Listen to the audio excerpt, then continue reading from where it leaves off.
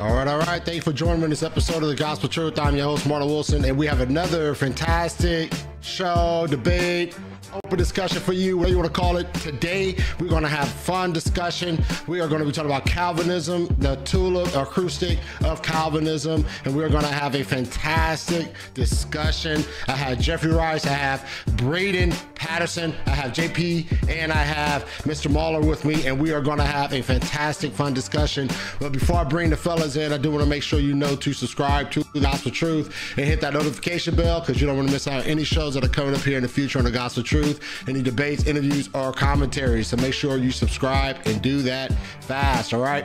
As always, all this content is not only on YouTube, but it's also on Facebook, Twitter or X, and Instagram and TikTok. So make sure you flow over there to subscribe to The Gospel Truth on those platforms so to miss out on anything we have going on all those platforms. Also, if you're not aware, this content is on podcast as well, iTunes, Google Play, and Stitcher. So make sure you flow over there to hit the subscribe on those podcast platforms as well. And as always, I do have some shows that are coming up here in the future that I want you guys to be aware of. All right. Coming up after this debate, I do have not that one. That one's today. So this one is coming up here next. We got Dr. Michael Burgos and John David Barton. That's going to be jumping on here. The Son existed with the Father. So I hope you guys are looking forward to this one. And it's going to be a fun debate, Trinitarian versus Oneness. And we are going to have a fun-filled debate with that one. After that, Father Jonathan Avenal versus Brandon Nero. Is Jesus the Father? Trinitarian versus Oneness. Once again, this is going to be a fun debate as well. So hopefully we will have fun with that one. And hopefully you are looking forward to that one as well. And we have a Trinitarian and Unitarian debate. Jesus is God in the New Testament. That is going to be the topic of that debate. Dr. Sean Cole, Andrew Griffin's going to be jumping into the ring, and we're going to have a fun debate in that with that premise there. All right. After as always, we are doing a media equipment fundraiser. We are going to be raising funds so we can support ourselves when it comes to media equipment. We don't have to rely on a venue or anything like that. No matter if we're outside or inside at a hotel, wherever it is, we have the media. We will have media equipment to support ourselves. So if God is putting your heart to support the ministry with a gift, please do that. You can look for the link in the description of this video, and that will take you to the fundraiser page so we can support the ministry with this desire. All right, that's it. We are excited for this one. This one was just planned maybe about 2 weeks ago, and so we are going to have fun. I saw the conversation going on Facebook, and if anyone followed me on Facebook, I look at Facebook comments, and I will look at discussions and things like that, and I will see if people are intrigued to discuss it on a live platform instead of going back and forth all day long on Facebook. So I reached out to Jeffery and Braden and JP and Mauler and see if they want to do it. They said, yeah, let's do it. So here we are, and we're going to have fun. So let me bring these guys in so they can further introduce themselves to you guys. How you guys doing? Doing well. Doing good. Thank you. Awesome. Glad to have you guys. JP, you were just on the show maybe about 2 or 3 weeks ago, about 3 weeks ago now, roughly. And so we had a lot of fun, and we did get into a little bit of discussion of Calvinism there. And that was a fun discussion. Mauler, this is your first time being on The Gospel Truth, so welcome. Oh, I appreciate it, man. It's nice to be here. I've seen your channel for many years. God bless you in the work that you do. So I'm happy to be here. All right. And Jeffery and Braden, this is your first time on The Gospel Truth, man. This is going to be fun. How y'all doing? Yep. Doing well, man. And I've been watching The Gospel Truth since you started this network. I really enjoy everything that you do, brother. I appreciate you, and I hope the Lord blesses your ministry, and you'll be able to keep having these wonderful debates for people like me as I work to listen to. All right, yeah, and I echo what Jeff just said there. It's a blessing to watch what you do, and I'm doing better than I deserve to answer your original question. It's a blessing to be here tonight. All right. JP, I didn't ask you how you were doing, man. We good, bro. How you doing, JP? We chilling, bro. We chilling, man. Long story short, I was going back and forth with some of these fellas, and I got a text message in between everything saying, hey, JP, want to bring it on the show? I was like, hey, you know what I'm saying? This guy Marlon be looking, man. I'm So I telling was you, like, man. hey, Hey, I don't be commenting much on Facebook. You don't see me jumping to the groups, but I certainly be surfing it. I'll be like, who's out there arguing now? Let me see. Let me see what we got, man. Pick a But fight. yeah, right. Great stuff, guys. Great stuff. But before we jump into this, man, I'm gonna allow you guys to introduce yourselves, man. Tell them what you do: YouTube, blogs, websites, books, whatever it is, man. Let them know what you do, man. We start with Braden and Mr. Jeffrey. You guys got it, man. Cool. Go ahead and give a quick introduction to yourself. Yeah, so my name's Braden Patterson. I pastor a church named Valley Baptist Church in Hagerman, Idaho. It's a town in southern Idaho, so if you live in that area, it'd be a blessing to see you this Lord's Day at 11 a.m. I also have a YouTube channel called Reformed Ex-Mormon. Just try to proclaim the gospel there, share sermons, evangelism, all that kind of stuff. I also am so blessed to be a part of a show with Jeff here called Open Air Theology. We have a conference that we did this year, From Shadows to Substance, where we talked about how Christ is the fulfillment of all the things that the Old Testament was pointing towards. And this year, the upcoming conference that we have in February of 2024 is Why Calvinism, where we'll be taking different preachers, some well-known, some not well-known, like myself, and just have the wonderfulness, the blessedness to be able to preach Christ crucified at that conference. So join us February 2024, Open Air Theology. Yeah, well, my name is Jeff Rice, or Jeffrey Rice, Jeff Rice, whichever. I'm a Christian, husband, father. I'm a pastor of Covenant Reformed Baptist Church in Tullahoma, Tennessee. Probably most well known for my Bible crafting. I'm a Bible rebinder. I'm an artist and owner of Post Tenderbreast Lux Bible Rebinding. And as Braden alluded to, him and I are co-host of a small channel called Open Air Theology. We come together because Braden and myself and our other co-hosts, host Haps Addison, we're all open air preachers and we love to talk theology. And so we thought we'd come together and just combine the two. And again, I pastor Covenant Reformed Baptist Church in Tullahoma, Tennessee. If you're ever in the area, please stop by. And if you want to know more about Calvinism and the implications thereof, I would encourage you to come to the conference that we're having in February. And the pre-conference that we're having will be hosted on one night, and it will be on the dangers of full preterism. So, all right, cool. Thank you so much for that introduction, and hope everyone comes check you out and sign up for that conference too. It should be fun. All right, Mr. JP and Mauler, you guys are up. Go ahead and give a quick introduction yourselves. You want to go first, JP? Can you hear me? JP? Did JP log out? JP, where you at, man? Nah, bro, he's frozen. He's There you frozen. are. There you are. Oh, this Come on, I'm guy. not really frozen. Go ahead, Mauler. Come on, have a little fun. Well, we're up. not. My resume is not going to look as slick as these gentlemen. These gentlemen are ministers and pastors of a church. I'm neither. Just run a YouTube channel called The Truth Cartel, Christian commentary. We talk about all topics. Obviously, I'm not a Calvinist. That would be the highlight. Then I run a Discord, which would be the ministry side of it. But it's elders, brothers that get together and study the word, preach to each other, honestly, and pray for one another. And that's been happening for the last couple of years in joint efforts too. Of course, I appear with JP, and me and JP got history together. But yeah, we appear together on each other's channels, and we've known each other for a minute, and we share a lot of the same views. So that's how we're connected. Anyways, go ahead, JP. Yeah, long story short, my name is JP. Was on YouTube a few years ago, had a decent sized platform. I took it down, came back 2 years later, and now I'm starting over from scratch. The platforms are growing, glory to God, and got connected with Marlon. That's like a brother to me now. We chat offline and things of that sort. Glad what he's doing with this platform. Obviously, it's growing. He's had some great hot debates, but we're going to blow those debates out the water with this one right here. I guarantee you that this one's going to be interesting. These two guys that we're going to be talking to, they're no scrubs. They could present the Calvinism perspective very clearly. They're Trinitarians and they're legitimate Reformed people. So respect to them. Obviously, they're out here street preaching and doing things of the sort. And I street preach as well, maybe not as much as those gentlemen, but I do it a little. And so I'm looking forward to just representing our worldview, and hopefully they can represent their worldview accordingly, and everybody in the chat can come to their conclusions, because these conversations are very, very important.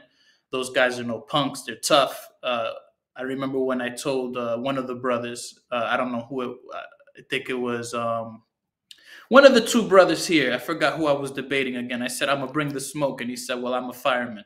So these guys are about the static, and I love that, all in good, in a good sense of humor. And we're going to push forward and have a great conversation. All right. Yes, we are. We're going to have a fantastic conversation. So the way this conversation is going to work is that it's going to be more open discussion, and I will step in anytime I feel the question is not answered concisely or sort of not answering it clearly. I will step in. If one cuts each other off in mid-question and mid-answer, I will step in. So the idea is to make sure this discussion as an open forum is a discussion that's fruitful and everyone can be heard and get even level of talking to answer the conversation. Also, I will present, so the way this open discussion is going to work is that I'm going to present the definition of each letter of the TULIP. So total depravity, unconditional election, limited atonement, irresistible grace, and perseverance of the saints. I will present the definition. I pray that you guys have actually looked at those definitions, so you guys are aware of those definitions. So when we present it, you guys have a full understanding of it. I definitely didn't want to spend time figuring out defining terms. So that is how we're going to do this. So let's get right into it. We don't waste any. Also, we'll spend about 30 minutes for each letter of the TULIP. All right, each doctrine of the TULIP. All right, so that's it. We're going to jump right into it, and the first one up is total depravity. And the way that total depravity is defined is, bring this thing up here. All right, so this is the definition of total depravity. Because of the fall, man is unable of himself to savingly believe the gospel. The sinner is dead, blind, and deaf to the things of God. His heart is deceitful and desperately corrupt. His will is not free. It is in bondage to his evil nature. Therefore, he cannot choose good over evil in the spiritual realm. Consequently, it takes much more than the Spirit's assistance to bring a sinner to Christ. It takes regeneration, by which the Spirit makes the sinner alive and gives him a new nature. Faith is not something man contributes to salvation, but is itself a part of God's gift of salvation. It is God's gift to the sinner, not the sinner's gift to God. All right, so we got the definition of total depravity out of the way, and this is going to be very helpful. And so I would like, start with JP and Mauler. So what is your issue with total depravity? What you got? Can I go first, Mauler, and then you can go ahead, JP. Yeah, go ahead. I'll say that the issue with total depravity is the fact that they say it's total inability. I believe that Romans chapter 10 makes it very clear that we have the ability. Brothers, can you mute yourselves if you're not talking? The two brothers in the left, and then we'll do the same, obviously, because there's a bit of feedback there. Brother, next to me, brother, with the glasses. Thank you. There we go. Perfect. There we go. So I would say that the issue I have with total depravity is that they say that you cannot respond. You don't have the ability to. But when we see the book of Romans, we do have the ability to. Romans chapter 10 says that faith comes by hearing, right? So we see the element of hearing and responding, and therefore that's how faith comes in, right? It's hearing, right? There is no such thing as you have to be regenerated first, and then comes faith. And we see all through the scriptures, right? Romans chapter 11, how we have people that are grafted in, contingent, that they continue in belief, right? Otherwise, they'll be cut off again. So we see all through Romans, we see that Abraham was justified by faith. We see multiple examples, right? We see Lot in Genesis, right? God was giving him instructions, even though he was clearly not saved. We see that Lot had the ability to respond to good and evil, right? But not even going that far. We stick to the idea that you are unable to respond. And I believe all of Romans and all of the Bible gives us a clear indication that we can respond. Go ahead, Mauler. Yeah, that to add on to that, I mean, to me, it's problematic, and I agree with him on the point that we're unable. To me, passages about us preaching the gospel, persuading men to salvation, meaning through the message of the gospel. I think ultimately what happens is when you say somebody by their own, of course, free will is loaded up because there is no free will. Um, Assumed in total depravity, right? Is that if there is no free will, you cannot choose. So persuasion, the gospel message itself, to me, I think it takes the power from the message of the gospel, because it's what it says is that the message therefore is empty, because the person is really not coming to the message of the gospel in itself. What they're doing is they're simply being regenerated to then have faith to believe a message. So that's kind of my issue in terms of what it does to the gospel. But I'll leave it there. Yeah, I would say I think JP in what you just said there with one of the issues is that in total depravity, it's the teaching that we cannot respond. I would say that I think that that's an incorrect view of what total depravity is, because we would say as Calvinists that we can respond, but it's always going to be in a way that's consistent with our nature. And our nature does not know the depths of the Spirit of God, and they are foolishness to us. And so we would say that our nature is by nature children of wrath, from Ephesians chapter 2, verses 1 through 5, really. And so the ways that we respond are going to be consistently showing that we are unable to please God with anything that we respond with. And we are still needing the Spirit to make us alive so that our response can be acceptable to God. Because everything that we do is sin and trespass. And that includes even faith preceding regeneration in those ways. Yeah, I would say when it comes to this subject, by bringing in faith is it's the idea that if regeneration precedes faith, Calvinism is true. If faith precedes regeneration, Calvinism is false, right? I think that everyone would agree there, correct? All right. So, but the idea here, that we present in Ephesians chapter 2, which tells us that you were dead in your transgressions and sins, in which you formerly walked according to the course of this world, according to the ruler of the power of the air, and that would be Satan. And it says, the spirit that is now at work in the sons of disobedience, speaking of Satan, among whom you formerly conduct yourselves in the lust of the flesh, doing the desires of your flesh and of the mind, and were by nature children of wrath. So that mind there, it speaks of imagination, meaning that those who are not in the body of Christ, their mind is being, so just picture a car pulling a trailer, right? So as Satan, and our mind is this trailer, and Satan is the truck, and our mind is being pulled by Satan, and because our mind is desiring the things of the flesh, our flesh follows after the things of our mind, right? And so because we are not in the body of Christ, we cannot please God, such as with faith. And I'll give a little definition of faith, and here's where I think the mistake is being made. I believe y'all are seeing faith in the same way of everyday faith, which I would call experiential faith. So I'm sure both of y'all got driver's license, and how do you know when you get into your car that you hit the gas, it's going to go, or when you hit the brake, it's going to stop? You know so because you saw your mom or dad get into a car, hit the gas, it went, hit the brake, and it stopped. Right. So you experienced that. And whenever you got your drivers and you knew because of the experience you had from your mom and dad driving, when you hit the gas, it would go, the brake, it will stop.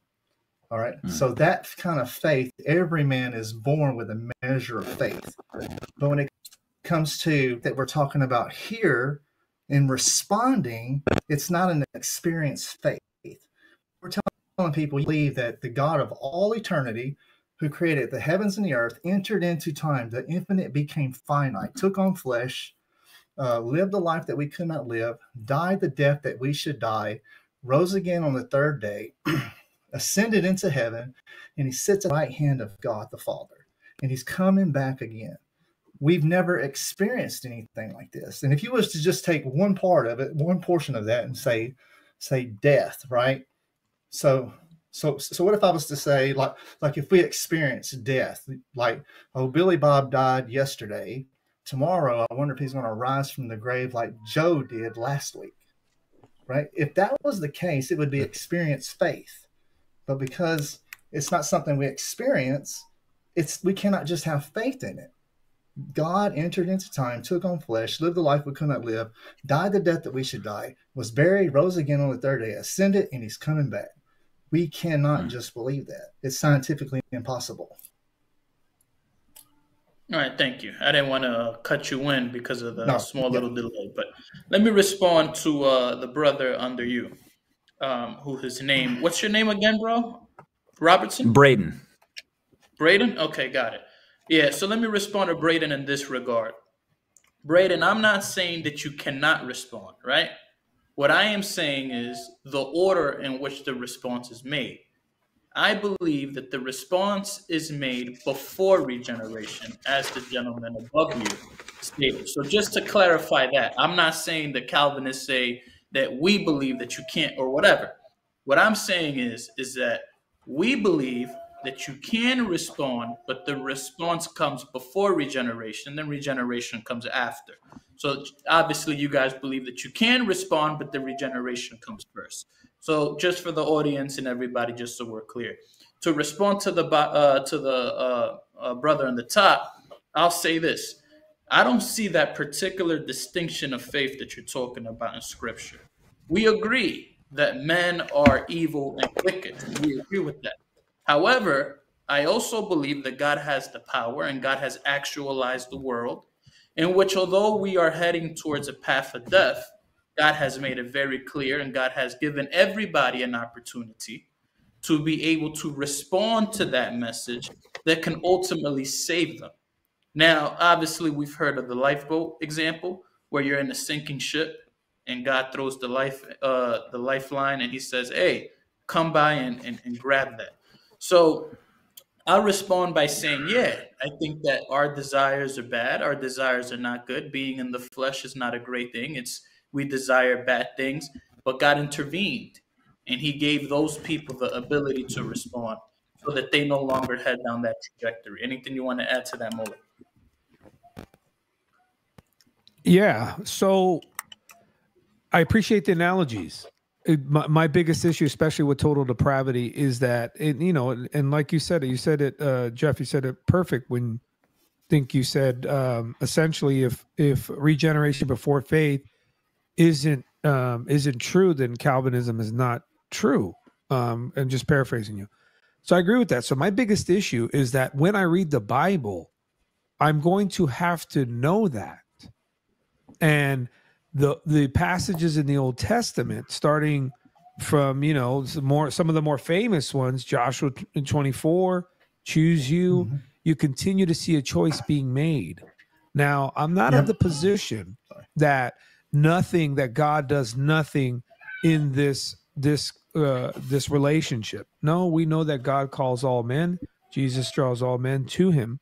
So that drawing is there. The proposition of the gospel has to be made. However, my biggest issue is with the plain reading of the text. I can't say it is a free choice. I cannot say that these verses make sense in light of the idea that the statement for total depravity is that man contributes nothing, meaning in terms of faith. It's not a choice that he's making. It's simply playing a role or let's say a scene in a movie. And unfortunately, I don't have scripture that tells me that that's what's happening. I can appreciate the experience and what you described. If you did give me good analogies, but I reject them just on the plain reading of the text. At least T. The other ones, of course, we'll go into. We might have some other problems, but that's why I'm uncomfortable. But you did shed some light, and then you kind of expressed a little bit more detail as to what total depravity is, the way you see it. So I appreciate that. But that's my issue. If I'm reading the Bible, I'm not picking up what you gentlemen are saying. Could I be taught it in a systematic? Absolutely. And I would say that most people wouldn't come to this conclusion. They have to be taught systematic theology. That's why the first 300 years of the church, this wasn't a thing. Augustine comes along and makes it a thing. So that would be my pushback and my statement there. Yeah. So would you say that, if you don't mind me asking you a question, would you say that people rising from the dead is like in our culture is scientifically impossible, right? Someone's has died, they're put into a grave. We don't expect them to come out of the grave 3 days later. Like that's something that we don't experience. Right? Absolutely, yeah. It's a miracle for sure. Yeah, it's a miracle, and that's just like in the analogy that I gave you, which is what I did was I preached to you the gospel, right?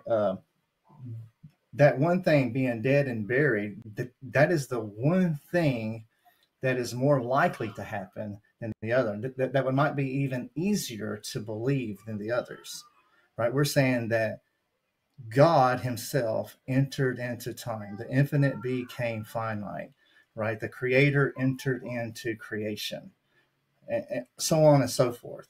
And because we don't have an experience of this happening, we just cannot make ourselves believe these things, right? And on the issue of Joshua 24, when it talks about choose you this day whom you will serve, well, Joshua is speaking to God's covenant people. They are already his people, and he is telling them to make a choice and serve. As a pastor, I stand in my pulpit every week, and I can tell people, not necessarily in those words, you profess to be in the new covenant, serve Christ, live for him. I'm not calling them, like if I know they're Christian, they're in the new covenant, I'm not calling them to become a Christian. And Joshua was not calling them to become an Israelite. They became an Israelite when they were born. Pastor, respectfully, did anybody make that argument, choose whom you may serve? Did you make that argument, Mauler? Someone brought up that. I quoted the verse, but the brother's presupposition is going to shoot that down. He's talking about in context how he would preach it to a congregation of Calvinists, but it still doesn't deal with the text. Even if he's talking to the nation of Israel. Simply just that's what I'm saying. He's simply I'm just going to finish this point and say he wasn't going to the Jebusites. Right. Totally get it. But you would agree that there's elect, meaning Israelites that were wiped out by God in judgment, correct? The disobedient Israelites, correct? All right. So the verse stands. He'd be speaking to them even in just overall context. But go ahead, though. Yeah. I don't know, Braden, you have something you want to add to that, or I can keep going? Yeah, I think that's exactly if we are in any context of any church, whether it's Calvinistic or not, like that is the duty of the pastor, I think, to tell people to follow after Christ, right? And so what we're saying is that as New Covenant members, that statement still stands. Because there's people in myself, day by day, I have to tell myself, serve the Lord, right? Like there's times where I'm going to fall into sin. And so that's a reminder for people. And so that's really what we would go with, is that it's not choosing for salvation, the Lord, it's choosing to serve the Lord that you're already a part of the covenant in. And so in the new covenant, you're made a member of the new covenant with God writing his law upon your heart and upon his mind. And that we know God and we are known by him. Hebrews chapter 8, verse 8 through 12 talk about this.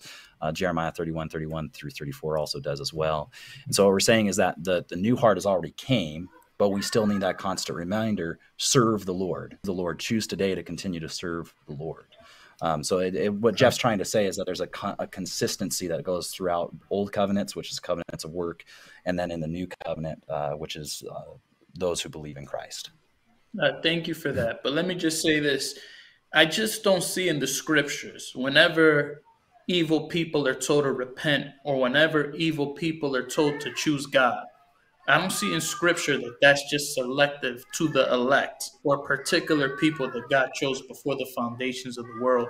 I think that's a systematic that's been added to the text. Whenever God tells people, repent of your sins, come to Christ, or Titus chapter 2, verse 11, for the grace of God has appeared, bringing salvation for all people. It's not talking about particular elect people before the foundations of the world. I take the text for what it says. I don't read into the text and assume that the text is saying just for particular elect. And in addition to what you guys are saying about how you would preach at a church, I understand that you would preach at a church and just tell the whole church to repent or accept Christ or what have you. I understand that. But it's with the lens that there are some people that are elect and some that are not. From our position, everybody in that church has the ability and opportunity to accept the gospel. Because when the gospel spread, when the gospel is given to people, there is no kind of distinction made where it's secretly just for the elect. It's for all people. The grace of God has been given for all. And so that would be my position. Go ahead, Mauler. All right. Yeah. All right. So it seems like we're already jumping off into election. I want to make sure we're staying right here in total depravity. We're talking about the condition of man, the depravity of man's heart, their insistence or lack thereof of resisting the gospel. I don't want to be flowing off into election. That's not what this conversation right now is about. So let's talk about the condition of man. That's the vibrant area we need to stay in. Well, I just want to touch on. Go ahead.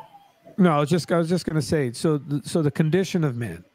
I don't think we would disagree that man or we're in a sinful world because what Romans 5 says, that because of one man's sin entered into the world, and we know that's a power. Because of that, every man sinned. So we're in agreement that mankind now is susceptible to this power and has to operate in a world where they're under this power, and therefore we all sin. We get that.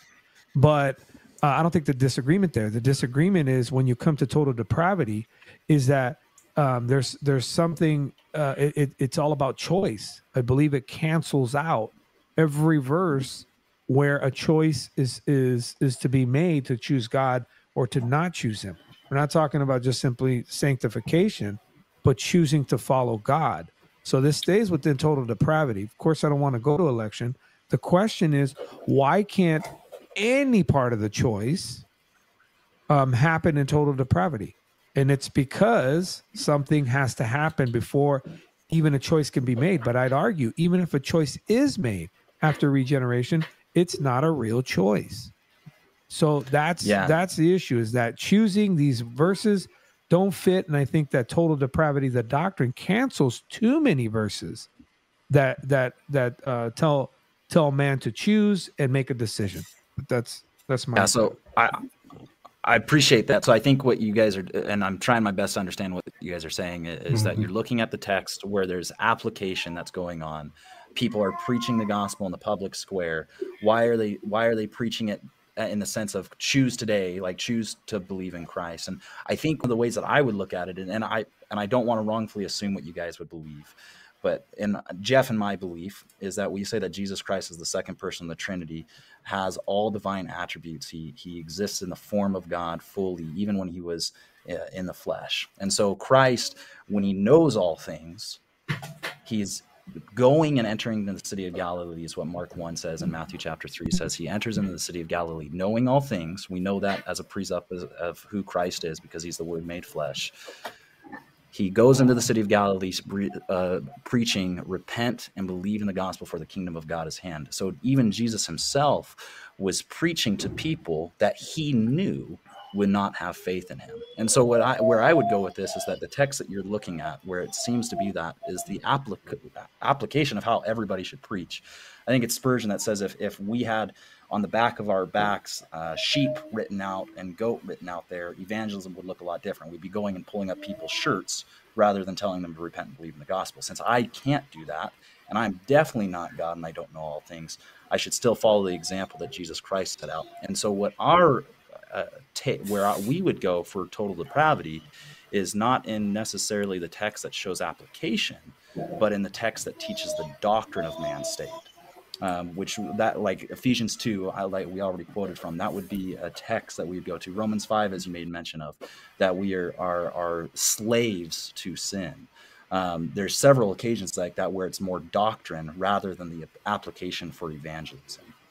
Jeff, you have anything else to add on that? Yeah, I just want to, like they're talking about response, we have to be response able. The old covenant wasn't anything different. Like they were told to keep the law in order to live. And they were not able to respond positively, right? They could not keep the law.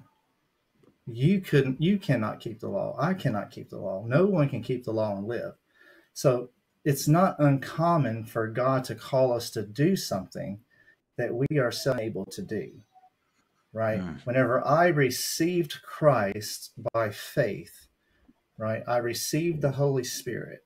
And through that, the Holy Spirit causes me to keep the law of God. And even though I have the Holy Spirit, I'm still not able to keep it perfectly. But God sees me perfectly righteous in Christ. I see myself as a ruined sinner, even still today. But God sees me as Christ. And one day I'll see myself the way God sees me. But the idea that if God calls us in the gospel to make a decision to repent and believe, like you're only looking at one side of it. But it's the same thing that took place in the old covenant.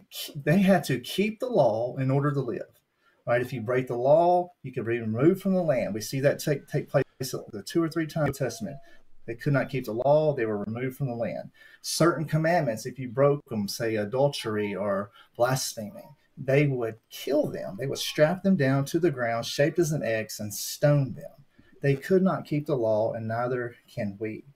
So to say that we within ourselves can respond positively to anything, such as keeping the law or repent and believe, I don't see it anywhere in the text at all. Now, all right. Of course, let me finish. So of course, there's 2 sides, right? So hyper Calvinism, they focus on the sovereignty of God only. They do not mention the responsibility of man. All right. And non-Calvinists, they focus on the responsibility of man. Me being reformed, I say both are true. God is sovereign and we are responsible, right? So that's how we see it. But I understand that I cannot respond unless Marlon, can you get some time on this, Marlon? Marlon, can you get some time on this? Because I love the brothers. Yeah, let's make sure that we're not too long-winded in your explanation. We want to make sure we get a full-fledged conversation. So JP, what are your thoughts on that? I like to respond to both the gentlemen. Look, I'm gonna respond in 45 seconds, fellas. 45 seconds. Listen, I know you both are pastors and you guys got the preaching gene in you guys. Listen, I'm not coming at you guys for that. I know you're a pastor. But in 45 seconds or less, let me respond to Brandon in the bottom. Brandon, in regard to your example about the stripes, which it says elect or not elect, I'd argue and say that Jesus Christ knows ultimately who's going to be saved. He has perfect foreknowledge. Now, you're entering this with the presupposition of determinism. So you believe that everything's determined, and I don't want to go there yet. I believe we will eventually, but you believe everything's determined and there's election. I'm saying even though Jesus knows who's ultimately going to be saved or not, it doesn't mean that those people didn't have that opportunity. Otherwise, Jesus wouldn't have preached to them. Yes, John chapter 6 and other parts of the Bible in John, they speak about people who are hardened or blind, but they became blind and they became hardened and they can't be drawn because they rejected the Messiah. So just because God ultimately knows who will be saved, it doesn't mean that the people who won't be saved don't have an opportunity to respond to that gospel. Ultimately, they didn't. God is sovereign. God knows who will and who will not be saved. And to respond to the pastor up on top, I will say in response to what you're saying that, yes, I understand that in Israel, right, back in those days in the Old Testament, they couldn't keep the law perfectly. But what I believe Mauler's point is that these guys were elect, correct? And I understand, Marlon, you said you don't want us to talk about election yet. Well, it's too bad because he brought it up. So let me just deal with it, and then we'll be finished here, and then we'll let Marlon respond. So in regard to election, Mauler's point was, although they were elect, some of these guys still perished. So if there are elect people perishing, how can then we say that, these guys, if you're elect, you'll persevere till the end. So that's just what I'm trying to clarify here. A minute to 1:45, no sir. Go ahead, Mauler. Yeah, I just reiterating the point. I think total depravity, where we see a difference in the point that Braden was talking about, was we understand that there is a process of giving a message, telling people to follow God, even though they are somebody who's been regenerated before faith. We get that. We're going to touch on that point in a minute. I totally get it. I want to say that for all intents and purposes, even when we're dealing with free choice, total depravity, it isn't real. It's not really happening according to what all of Scripture is saying by your view in total depravity. Those things are asserted by your systematic, and therefore to make a statement that people are actually choosing, that people are actually moving to do so because of the presupposition you think is man is so incapable of responding to something. I just think it's problematic, and it starts sort of a snowball that can get out of control and then takes us obviously to the other points. But I think it's very tough to read the Bible that way. And unless you're taught that, you're not going to get that from the text, especially reading the Bible in its entirety. So that's always going to be my pushback on total depravity until we get to the other points. Yeah, so real quick, if I can, y'all are conflating the two covenants. So the old covenant's for an earthly people, an earthly covenant people. This was not salvific. This was just about land promises and a people that the Christ would come from. The new covenant is salvific. Everyone who is saved in the old covenant, they're saved through the new covenant by what Jesus Christ has done. And I want to point out something real quick. So if you look at 1 Timothy chapter 6, 13 through 16, I won't read it for the second time, but it mentions Jesus Christ and God the Father, and it says that they dwell in unapproachable light. John 6:44 says, Jesus says, no one can come to me unless the Father who sent me draws him, and I will raise him up on the last day. John 14:6 says, Jesus said to them, I am the way, the truth, and the life, and no one can come to me, and no one can come to the Father except through him, right? So if the Father and God, if the Father and Jesus dwell in unapproachable light, and no one can come to the Father unless they're Jesus, and no one can come to Jesus unless they're drawn by the Father, how do we get to God? There leaves no opening. There's not a crack in the window. He's unapproachable. He must do something so that we can receive him. Braden? Yeah, I know we're probably butting up on the time for tea. Marlon, do I have a second just to respond? I want to. Yeah, we have about 2 minutes left. All right. Okay, well, I'll try to keep it under a minute. I want to respond. Go ahead, Brandon. Yeah. So JP, on something that you said, you said God ultimately knows who will be saved, right? That's what I heard you say, that God ultimately knows. Yeah, because he has who perfect will come to foreknowledge. faith. So if he ultimately knows that, he was still preaching to everybody, repent and believe in the gospel, even knowing that there would be people that would reject the message. And so that's what, as Calvinists, we're saying God has elected a people for himself. And when the preacher who does not know all things, they are to still be preaching the gospel, knowing that God will, faith comes by hearing the word of God. And so we are to preach the gospel. We're to be vessels in those ways and let God regenerate hearts. Mauler, let Braden, me just I appreciate that. Yeah. Go ahead. Well, I'm just going to hit 2 points. No, let me hit 2 points real quick before they slip. Okay, so first of all, even if Jesus, the group that he was preaching to, there was also people that weren't going to believe there, and Jesus knew that they weren't going to believe. So I think your point is moot when you turn around and pitch it this way. So the reason people must hear the gospel, or they have to hear the gospel, at least even in both of our views, is because that would That would actually be justice. Somebody hears the message of the gospel and rejects it. Secondly, we understand salvation. We're not disagreeing that salvation doesn't come through Christ. That's what Galatians 3:8 says in the gospel that was preached to Abraham. So we don't disagree with that. The question is, there's elect in the Old Testament. Those elect were wiped out by God in judgment somewhere. Okay? My question is, those elect were wiped out, then that means we have a definition of elect in the Old Testament. I mean, you can say, no, there were Israelites that were taken out by God. Okay? And we have elect in the New Testament. If you're going to tell me, oh, it works differently for that term elect, I have no problem. You're just going to have to present scripture for that argument. Go ahead, JP. Yeah. Oh, sorry. Yeah, let me finish. Yeah, final word from JP, then we're going to transition to unconditional election. All right, so I'll just say this. I hear your perspective, fellas. I just don't see it in the scripture. I think that people who are depraved can respond. I think that to say that they have no ability to respond, I just see in the Bible that they have that ability. And I understand God knows all things, but it doesn't mean they don't have the ability. In other words, God knows who ultimately is going to press the button and not press the button. Doesn't mean they couldn't press the button if they wanted to. So that's just for me. I believe that with total depravity, I believe you can respond. I think the scriptures make it clear.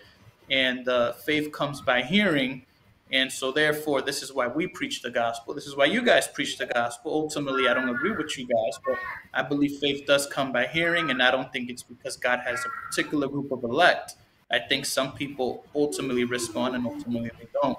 And it's not because they were elected before the foundations of the world. You guys can get the last word on the next letter, just to be fair. Yes. All right. So now we're transitioning to unconditional election. And unconditional election is defined as the following: God's choice of certain individuals into salvation before the foundations of the world rested solely in his own sovereign will. His choice of particular sinners was not based on any foreseen response or obedience on their part, such as faith, repentance, etc. On the contrary, God gives faith and repentance to each individual whom he selected. These acts are the result, not the cause of God's choice. Election, therefore, was not determined by or conditioned upon any virtuous quality or act foreseen in men. Those whom God sovereignly elected, he brings through the power of the Spirit to a willingly acceptance of Christ. Thus, God's choice of the sinner, not the sinner's choice of Christ, is the ultimate cause of salvation. All right, so we see that definition there. And so last round, JP and Mauler took first. So Braden and Jeffery, you guys want to continue that thought on that definition and sort of explain your textual references and so forth concerning unconditional election? Jeff, you want to start or you want me to? Yeah, just start with the covenant, and I'll let you take the lead. So we believe that there's an overarching covenant throughout all of existence, right? And it took place between the Godhead. So we believe that God the Father purposed to save a people. God the Son accomplishes that purpose by taking on flesh, living the life we could not live, dying the death that we should die, being buried, rose again on the third day, and ascended back into heaven. The Holy Spirit applies the purpose. What purpose is that? To save a people through the message of Jesus Christ, right? That's why you and I, we go out and we preach the gospel, because God has purpose to save a people through the sacrifice, the life, death, burial, and resurrection of his Son. And it's the message of his Son that the Holy Spirit saves the people, right? That message, like Lydia says, as Paul was preaching to Lydia, God opened her heart to receive the message. And so we hold to what's called the covenant of redemption, and everything hangs in the balance what happened in eternity past when the Father purposed to save. Braden? Yeah, so I don't want to speak too far in advance without knowing what JP and Mauler's position is exactly on this, and so I'm going to speak in thinking that you hold to something to middle knowledge to some effect, because I heard JP say something that he foresaw the faith or something along those lines in the T. But my mind takes me to two places. If our election is based off of God foreseeing our faith, I think then we would have something to boast of before God. So Ephesians 2, it says, "For by grace you have been saved through faith, and that not of yourselves, it is the gift of God, not of works, so that no one may boast." And Romans 9, ultimately Romans 9 is where I would go to build the argument fully and thoroughly, which is verse 11, "For though the twins were not yet born and had done anything good or bad, so the purpose of God according to choice would stand, not because of works, but because of him who calls." I'm not going to read the entirety of this text for time purposes. I hope we can read it here in a little bit, but 18 through 24, I think, really show that God, being the potter, being the creator, all these things that we see in Scripture, he has the right, because of his aseity, he's in a class completely other than ourselves, that he has the right to shape us, to mold us to his own purposes. And in Romans 9, it talks about those purposes, those end purposes, as vessels for destruction and vessels of mercy. And so that is the point of unconditional election, that I am the chief of sinners, that there's nothing in me that God would ever look down and see as I should grant him faith, I should favor him, I should save him, or anything along those lines. But just through his mercy, I was made alive together in Christ Jesus. Amen. Let me say this, Mauler, real quick. Let's just say that we disagree on Acts chapter 16, verse 14. Where Lydia was granted the ability to listen to the message, right? So God did grant her that ability, but it wasn't an ability for salvation. Acts chapter 16 says, "One who heard us was a woman named Lydia from the city of Tyria." You know what I'm saying? Tyria, is that correct? Sariah? I don't know. Whatever. Let's carry on. "A seller of purple goods who was a worshiper of God." So the text says she was already a worshiper of God.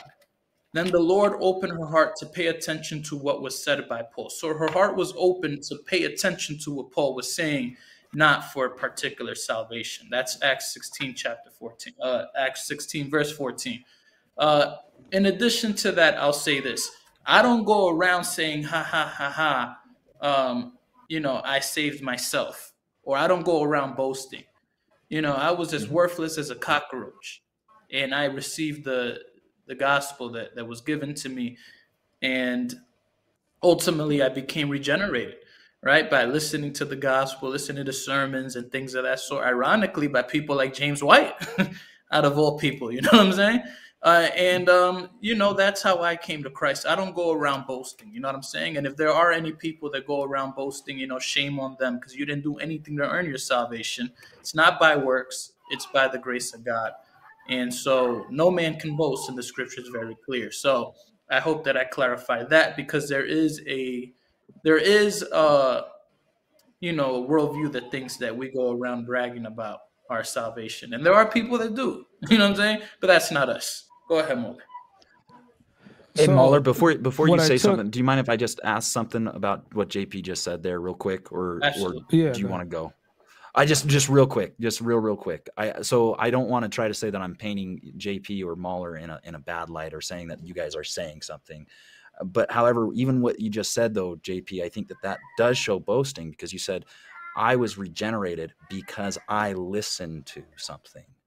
You see what I'm saying? Like, so I don't want to. I just want to insert that. I can deal with it. I can deal with Romans.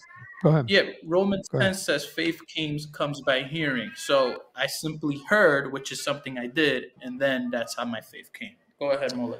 Okay. And how I would press back is agree that the line can get, if we're not defining just the terms, but Ephesians 2:8. It's pretty simple.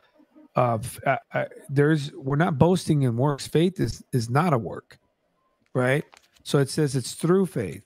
The question here is, when it comes to unconditional election, is what is faith, right? It's tied to it, because if we see faith as one being God gives you this process ahead of time, right? He has to regenerate you. Then you call that process faith, and then you come to my side, and I'm saying no, faith is something, right, that has to be sparked, right, by the gospel, and that is a work of God. He's presenting it to you.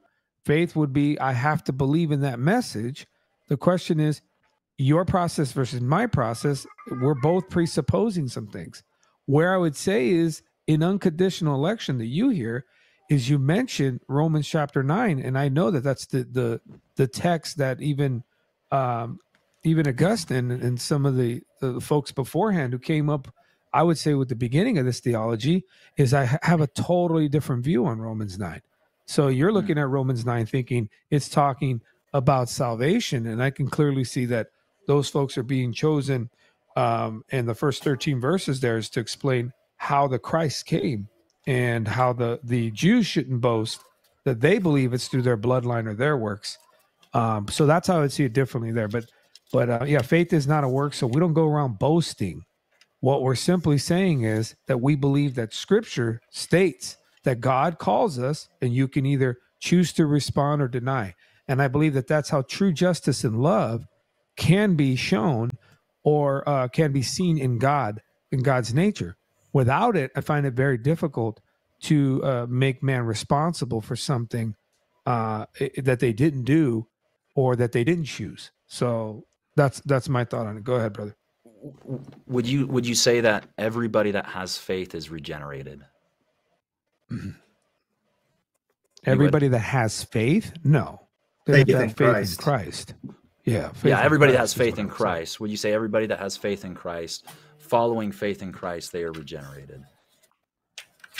I mean, now we're talking about terms of faith because even the demons believe, right? Right. So, right. So that would be, a mental assent to, let's say, a simplistic idea of Jesus. No. Understanding what Christ did, and then also what Romans chapter 1 describes is when God is calling to your conscience, right? That you are responding and understanding you are in sin. I think that there's another level of that, and that would come through repentance. So I believe regenerate faith, if we're going to describe it, comes with a conviction of the Holy Spirit and repentance. But I could have faith in an idea. There's plenty of people. I mean, Muslims believe in Jesus. Question is, what Jesus and what level do they believe in him? They don't believe he's the Son of God. So that's where I'd push back on that. Nor do they believe that it was God who entered into time, flesh, lived the life they could not live, took upon himself the death that they should die. He rose on the third day, because they cannot believe that because it hasn't been granted to them to believe that. Now, I want to go off at what Braden was saying, because we see in John 8 that after Jesus is preaching this message that he is the light of the world, right? That, in the same way that the Israelites follow the cloud by day and the fire by night, they are to follow him. He preaches this message and he says, unless you believe that he is, that you're going to die in your sins. And in verse 30, it says that many believed in him. And Jesus goes on to say, that if you believe in my word, if you abide in my word, then you're truly my disciple. I want to touch on real quick is verse 38. It says, Jesus speaking, as I was speaking these things which I seen with my Father, therefore you also do the things which you have from your father. And in verse 44, he tells them who their father is, which is the devil. He says, your father is the devil, and you want to do the desires of your father. He was a murderer from the beginning and does not stand in the truth, brother? Because there is no truth in him. That's John 8, John 8:4. But verse 47, and it tells you why that he rejects their belief. Verse 47, he who is of God hears my words. Here's the words of God. For this reason you do not hear them, because you are not of. He is speaking to Israelites who had just said to believe in him, actually to believe that he was God, because he said, unless you believe that I am he, you will die in your sins. Mm-hmm. Go ahead, Jeffrey. All right. So I would say in regard to John chapter 8, I would say, who is he talking to, right? What is the context the Jews, in John? Covenant Yeah, Jews. but in perfect context, right? If we're reading John chapter 8, we know that I can give you perfect context. Yeah, we would say that I can give you perfect context. Yeah, I would say that I would say that the Pharisees are the ones that denied Christ, and the Pharisees' father, right, and the higher up in the scribes, their father is the devil. So the Pharisees who rejected Christ, who denied Christ, yes, their father is the devil. And because their father is the devil, that's why they cannot be drawn. I believe that I believe it's John chapter 8, Mauler. We went over this not too long ago. It was prophesied that the Pharisees would not believe. It was foreknown, it was prophesied, and therefore that's why they cannot be drawn. Go ahead, Mauler. Yeah, well, in context in John chapter 8, even, I don't have a problem saying that they're Jews, but John chapter 6 gives us the context as well. It tells us who are those that are drawn and those that the Father taught and learned. So I don't have a problem with this. This text doesn't change. This text doesn't tell me, John chapter 8 doesn't tell me that God has to choose you for salvation before the foundations of the world. Does it say that it's difficult for a group of Jews or the religious elite, the Pharisees, right, for them to believe? Well, sure. I mean, obviously, we see prophecy ahead of time saying that they're hardened, but already their unbelief, right? Because some of them knew the work he was doing and they still didn't believe, right? Matthew 12. So even if I'm coming to John chapter 8, my issue is that unconditional election is not talked about in this chapter. And in many chapters, it isn't. Like I said, the prominent text would be Romans 9 and John 6 to begin to prove that from your side. Say again? Verse 47. Verse 47. He who hears, he who is of God hears of God. Mm-hmm. Go ahead. Mm-hmm. Right. So it says, he who is of God hears God's words. Therefore, you do not hear because you are not of God. Correct. And John chapter 6 says those who are of God, those that were taught and learned from the Father. So I don't have a problem with that. Go ahead, gentlemen. I yield. Yeah, I would go back to Romans 9 on it. I do think we kind of got off on to maybe even some irresistible grace topic on there. I do think, though, one term that you use, Mauler, that we would use continually is regenerate faith. You said that. I don't know if you caught that or not, but that is the type of, and you said that. Yeah, Braden. I was Braden. Sorry to cut you off, but I want to let you know I'm using it because I know I'm speaking to a Calvinist. That's why. Perfect. Yeah. So for sure. James, for sure. I don't think that you didn't know that. But James 2, where it talks about that, it's faith that is dead. It's faith that actually really isn't alive. And so that's what I think that maybe would have been better to focus on in maybe total depravity, because that's what I was trying to talk about in Ephesians 2, is that one can have faith and not be regenerate, because their faith is actually dead. It's trespasses and sin. It's that mental assent. They can acknowledge Jesus as the Christ. They can see the signs, but it's actually a dead faith because they have not been regenerated. And so that's what, when we talk about, so maybe, I don't know. I don't want to keep on going on that because I know we're talking about unconditional election. So if you guys wouldn't mind, if we go back to Romans 9? Yeah, go ahead. By all means. Yeah, so Romans 9, the text I already read in Romans 9:11 about the two twins. So I'll just read it. For though the twins were not yet born and had not done anything good or bad, so the purpose of God according to his choice would stand, not because of works, but because of him who calls. And I know we have time constraints, so I just want to read verse, let's see, I think it's verse 21 to, it's 18 to 24. You guys mind if I read 18 to 24? Mm-hmm. No, by all means, brother, go ahead. Okay. So then he has mercy on whom he desires, and he hardens whom he desires. You will say to me then, why does he still find fault? For who resists his will? On the contrary, who are you, O man, who looks back to God? Will the thing molded say to the molder, why did you make me like this? Or does not the potter have authority over the clay to make from the same lump one vessel for honorable use and another for dishonorable use. And what if God, wanting to demonstrate his wrath and to make his power known, endured with much patience vessels of wrath having been prepared for destruction, and in order that he might make known the riches of his glory upon vessels of mercy, which he prepared beforehand for glory, even us whom he called, not from among Jews only, but also from among Gentiles. I would argue that this is teaching unconditional election, that before creation even took place, that God had a plan to save a people, like Jeff said earlier. And in that plan, it also consisted of people, reprobate individuals, people that would not come to have faith in him, people that would continually reject him and stay dead, as Ephesians 2 would say. Stay totally depraved is what we would argue from. Maybe I'll just read it and I'll pass it whoever's next. Well, there's no way possible I'll be able to respond to all of that and the pastor on top. So if maybe we can just respond to this, and then pastor, you can get the last word. Yeah, I'll take care of Romans 9 if you want. All right, go ahead. Can I just make a comment? No, if you want, you go first. Yeah, you go first. Okay, go first. Yeah. So in regard to, let me just speed through this real quickly because we have time constraints. So verse 15, I will have mercy on whom I have mercy, and I will have compassion on whom I have compassion. Romans chapter 11 tells us who he'll have mercy on and who he'll have compassion on. So this is not a mystery. It's only a mystery if we stop at Romans 9. Romans chapter 11, which if I do get an opportunity tomorrow, and I'll read what I'm talking about.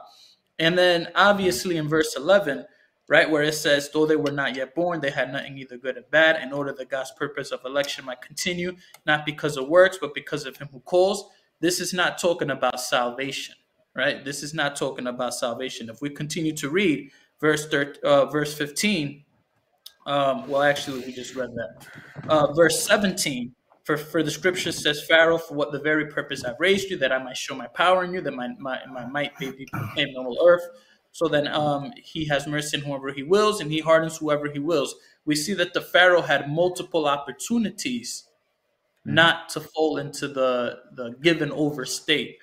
So we know he had multiple opportunities. So yes, Pharaoh was raised, right? And God's purpose was shown through Pharaoh.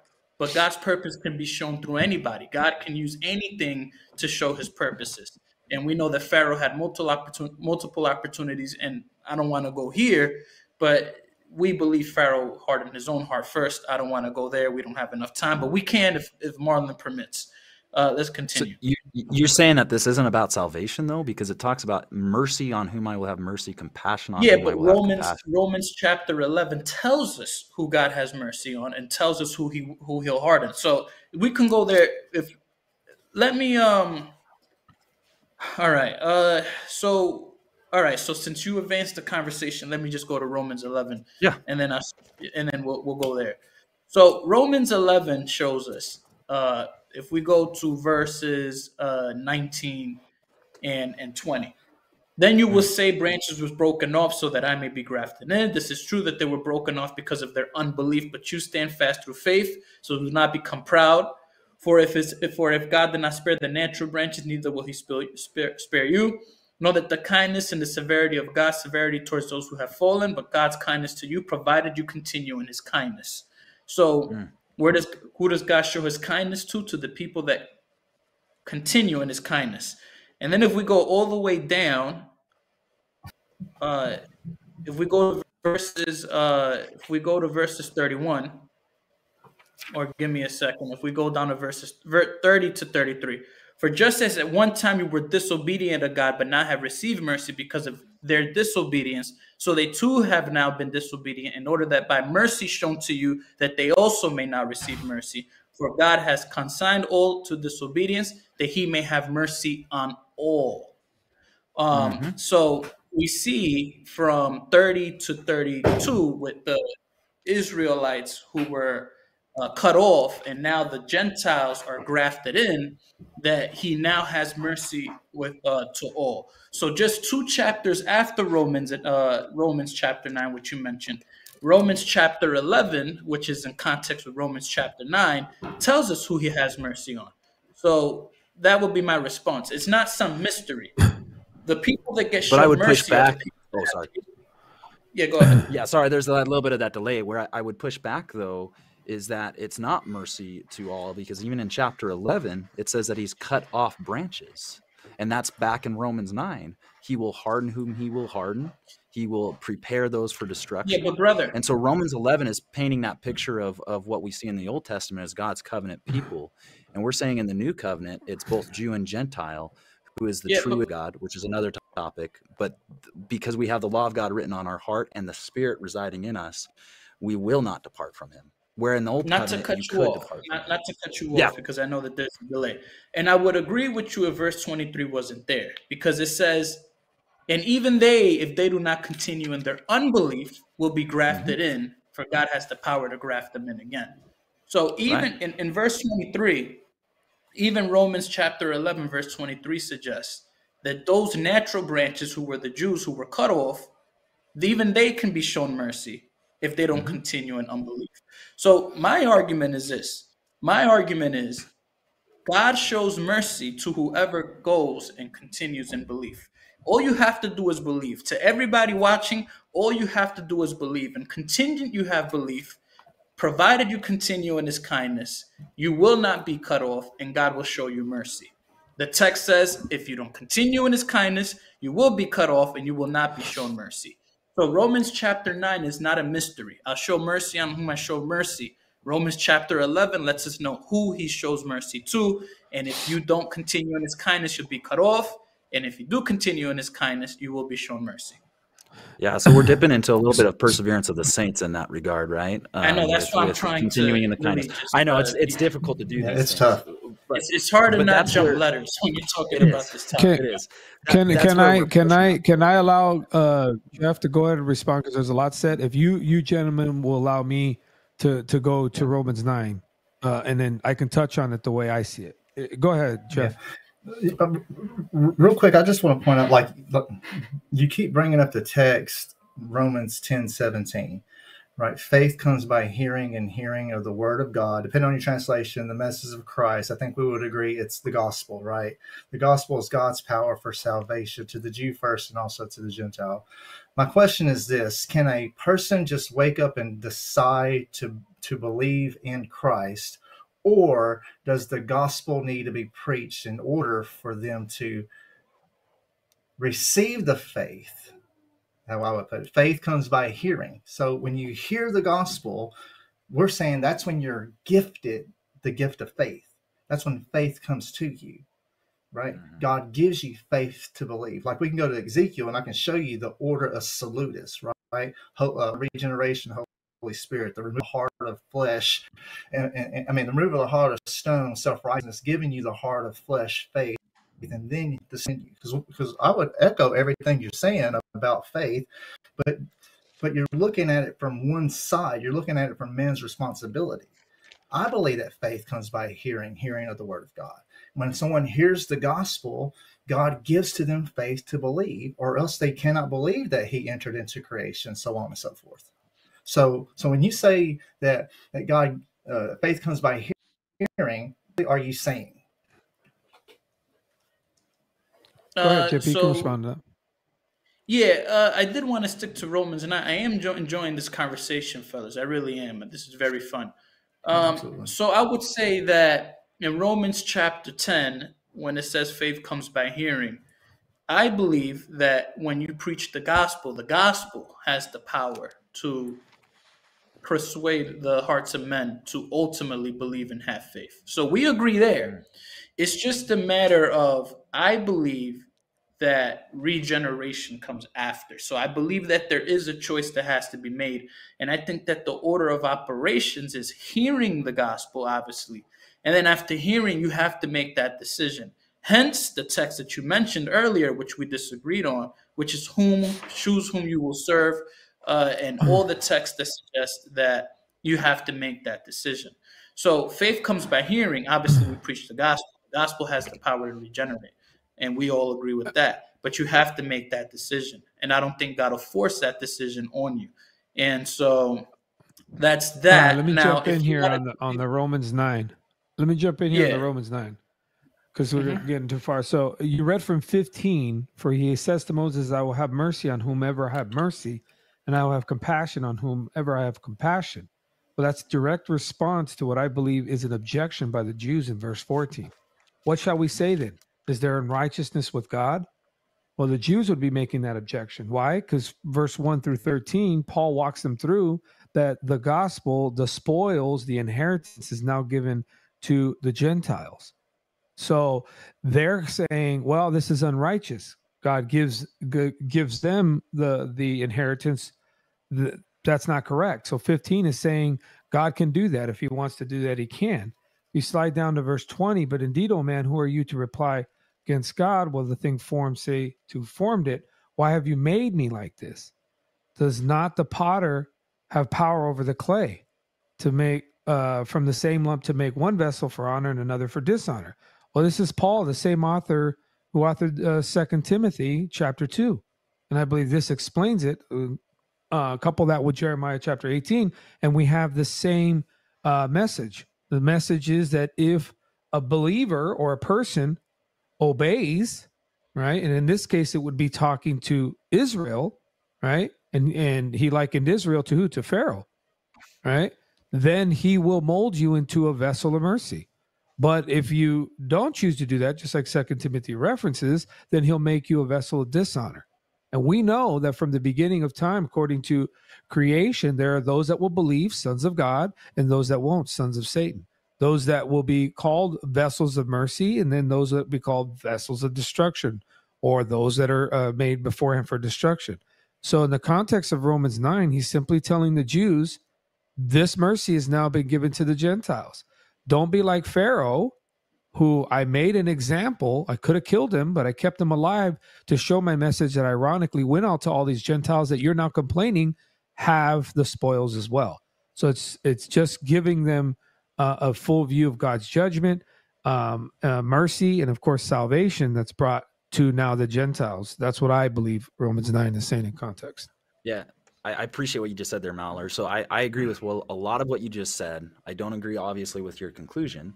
And I also don't agree that Romans 9 is only talking about the Gentiles. And I'm not saying that necessarily you're saying that, but the gospel going out into the Gentiles, what the issue that the many Jews in a lot of the books of Paul that he's writing is actually telling the Jew, the Gentiles are a part of the covenant people. Stop treating them like they're not a part of the covenant people. They're part of the new covenant people.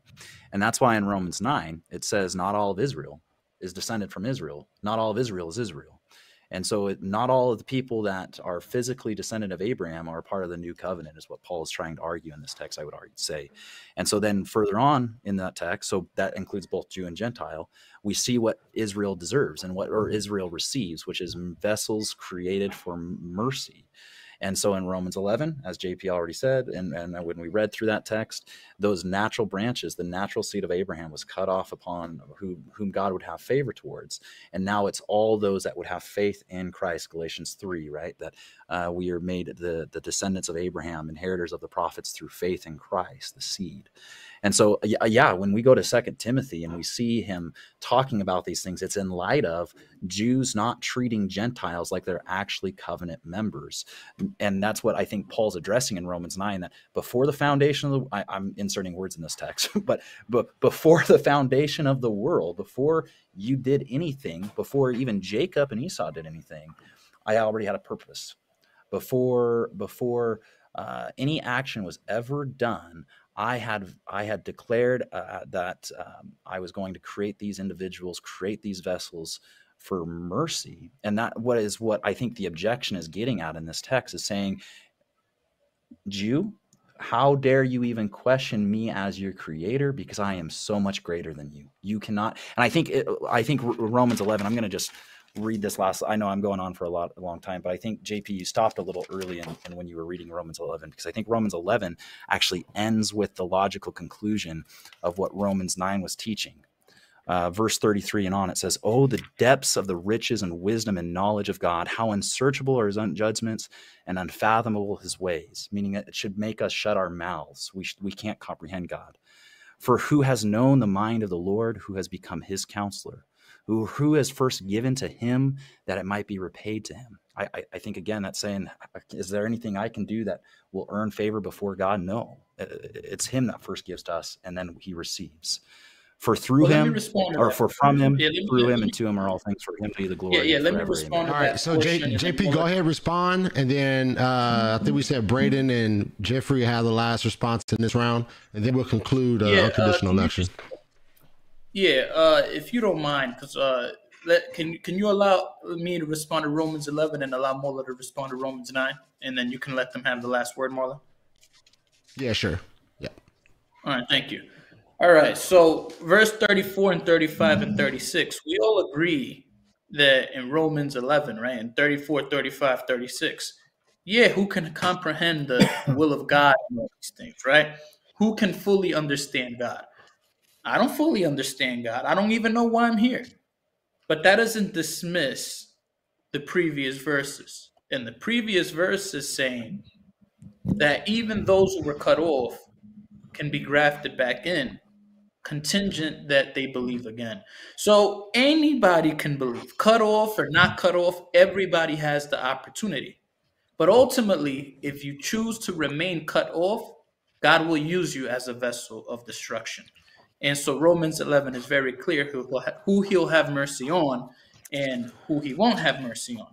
Because Romans 9 makes it a bit of a mystery, but Romans 11 reveals that. That's just my stance. And I don't think 34, 35, or 36 refutes me. I agree. It's a mystery. Or why am I here? The power of the authority of all that stuff. It's a mystery. But it's Romans 11 gives us the formula. Go ahead. For Romans 9, go ahead, Mauler, and we'll let these gentlemen have the last word. Yeah, so just to finish off, so we do agree. The first 13 verses, we disagree. So the first 13 verses of Romans 9 is Paul telling the Jews, I got news for you. Not everybody who was born of Abraham is a Jew. Then he's focused on what verse 5 says, the Christ, right? So in verse 5, he's explaining how it came about. And he's showing even the most unorthodox ways of Rebekah, Jacob, and Esau, how the elder will serve the younger. That's all unorthodox. He's trying to make a statement to them. Then you get to verse 13, where he says, reminds them of the promise, Malachi chapter 1, where he quotes Malachi 1, which is they were doubting the promise as well. So he's trying to tell them, listen, this is how it's all coming about. You're doubting the promise. I can see it. And he references Malachi 1, which is where Jehovah, the Lord, is telling Israel, you say, how have you loved us? And he makes that statement. So I think it's perfectly, you have to parse Romans chapter 9 in the first 13 verses, but you really have to focus on the three objections from the Jews that I believe are coming from the Jews. Verse 6, verse 14, and verse 19. If you focus on those, you're going to see that he deals with those objections and tells them these gifts, this inheritance is now offered to the Gentiles, and they're objecting. So if you follow the arguments, then at the end you're going to see this when he finishes Romans chapter 9 in the latter verses. That's why he can get to 24 and just give them the prophecy of Hosea, which pretty much just seals the deal.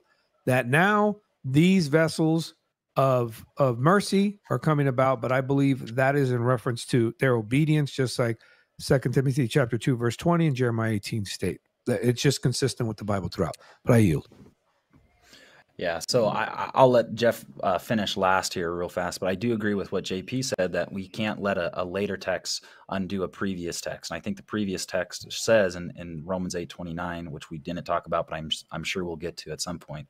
But those whom he foreknew, he also predestined to be conformed to the image of the Son, so that he would be the firstborn among many brethren. And those whom he predestined, he called, and those whom he called, he also justified, and those whom he justified, he also glorified. Those people are called God's elect in verse 33. We then see that that's why in Romans 9, it continues to talk about how the elect are the true, I'll insert the word for our understanding, the true Israel of God, the true covenantal people of God. And since that covenant was instituted at the death of Christ, all those things before that were covenant of works. So God's covenant people in the Old Testament were covenant of works that were taking place in there.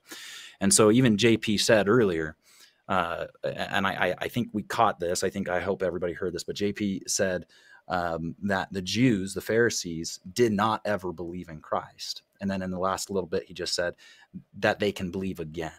My argument is that those Pharisees, those Jews that rejected Christ, the physical descendant of Christ, were never a part of the true Israel. They were God's covenant people in works, but they never believed in Christ. And so how are they Marlon, come on, bro. That was a shot, Marlon. That was a shot.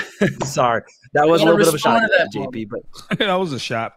So that is how they will be reinstituted, is having faith again, but by having faith in the first place, which is still dependent upon being predestined, called, justified, and glorified. Yeah, I would just add to it. Was a shot at G. A little bit of an inconsistency. No. I got to clarify that, though.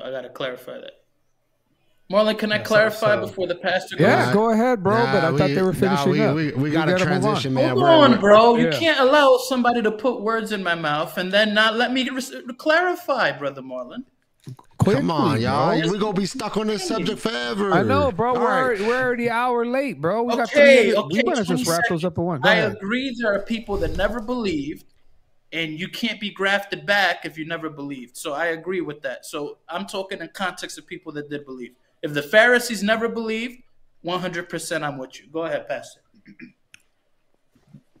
Yeah, so there's no way that we can press each other as much as we want to on each verse, since we're taking the totality of TULIP and we're trying to answer each point.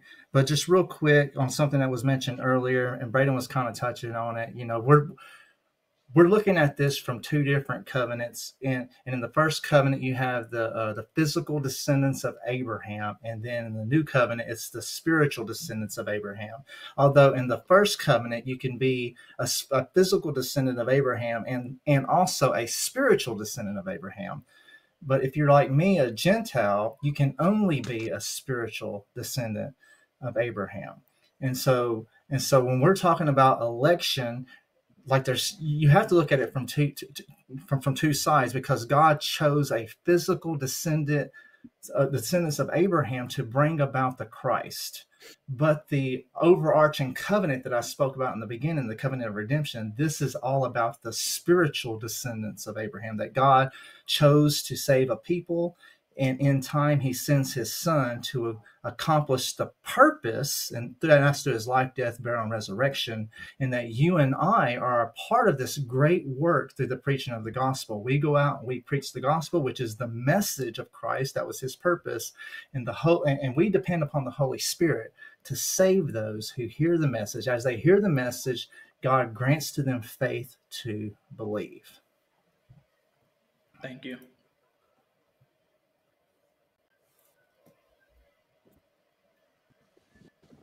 Marlon, you're muted, Marlon. You're muted. I said all that good stuff. I ain't gonna repeat all that good stuff no more, man. Nah, I'm just playing. Nah, we're enjoying the conversation, man. We got 3 letters left, and we got 1 hour left. So how are we gonna do this? That's what I'm saying. I don't know how we gonna do it, bro. I don't know how we gonna do it. You know what I'm saying? Well, listen, we're gonna keep it pressing. Hold on. Limited atonement, right? Limited atonement, irresistible grace, and perseverance. Bro, let's just go into the linchpin. We know what it is. It's perseverance of the saints. If that's not true, then all this falls apart. We'll just spend more doing that, bro. I mean, I'm just telling you, we're gonna be crawling around this idea that if that is not true. What's that? On regeneration? I think it stands or falls on regeneration. Maybe we could just slice the time to 15 minutes a letter. Yeah, let's do it. Let's get into it. Then. I would rather not, just because we agreed on the 30 minutes. So if we want to do it again in the future and we want to stick on one topic, you want to just go whatever letters, and then we could just do a second one on the remaining letters. Yeah, that's what Braden is saying. This is what we can do. So we can do another live stream on the remaining letters. Yeah, we'll keep the 30 minutes. No, I thought we were going to finish up. How about this? We can do the next 2 letters, and then we could do a live stream dedicated to perseverance of the saints. How does that work? That'll work. Get you in an hour. We leave the P. That would be OSAS. Come on. You can always have a good OSAS debate, Marlon. That'll bring the people. Well, let me think about it here. Let me think. I mean, Marlon, we'll see. We'll see what that. We'll talk about it. Let's get through. Let's see what we can get through here. Let's get to 2. Marlon, stop us at the 30. Yeah, that's the key right there. That's even the if key. that's the case, we have till No, we're still 10:30. 90 minutes out. So we got to get 2 in. We got to get 2 in. And then we can leave the P or for another stream. I mean, if that's what you all want to do, that's what I think. Unless you want to slice the time. I'm doing a hard. Jeff, I'm doing a hard in an Jeff hour. and Braden, are you guys open to that? Are you guys open to just addressing the last two? These limited atonement and irresistible grace, and then doing perseverance of the saints, and we'll make that one big show. I think if you do limited atonement and then go to perseverance of the saints, that in the perseverance of the saints, we'll be able to draw from the I. Like if you allow us to draw from the I as well, we can get it all done. Oh, okay. Let's fire away. That sounds reasonable. What you think, Braden? I like that. Yeah, that sounds good. All right. So we're going to limited atonement. Let me define limited atonement real quick, and then we'll jump into it. All right, so limited atonement is Christ's redeeming work was intended to save the elect only and actually secure salvation for them. His death was a substitutionary endurance of the penalty of sin in a place of certain specific sinners. In addition to putting away the sins of his people, Christ's redemption secured everything necessary for their salvation, including faith, which united them to him.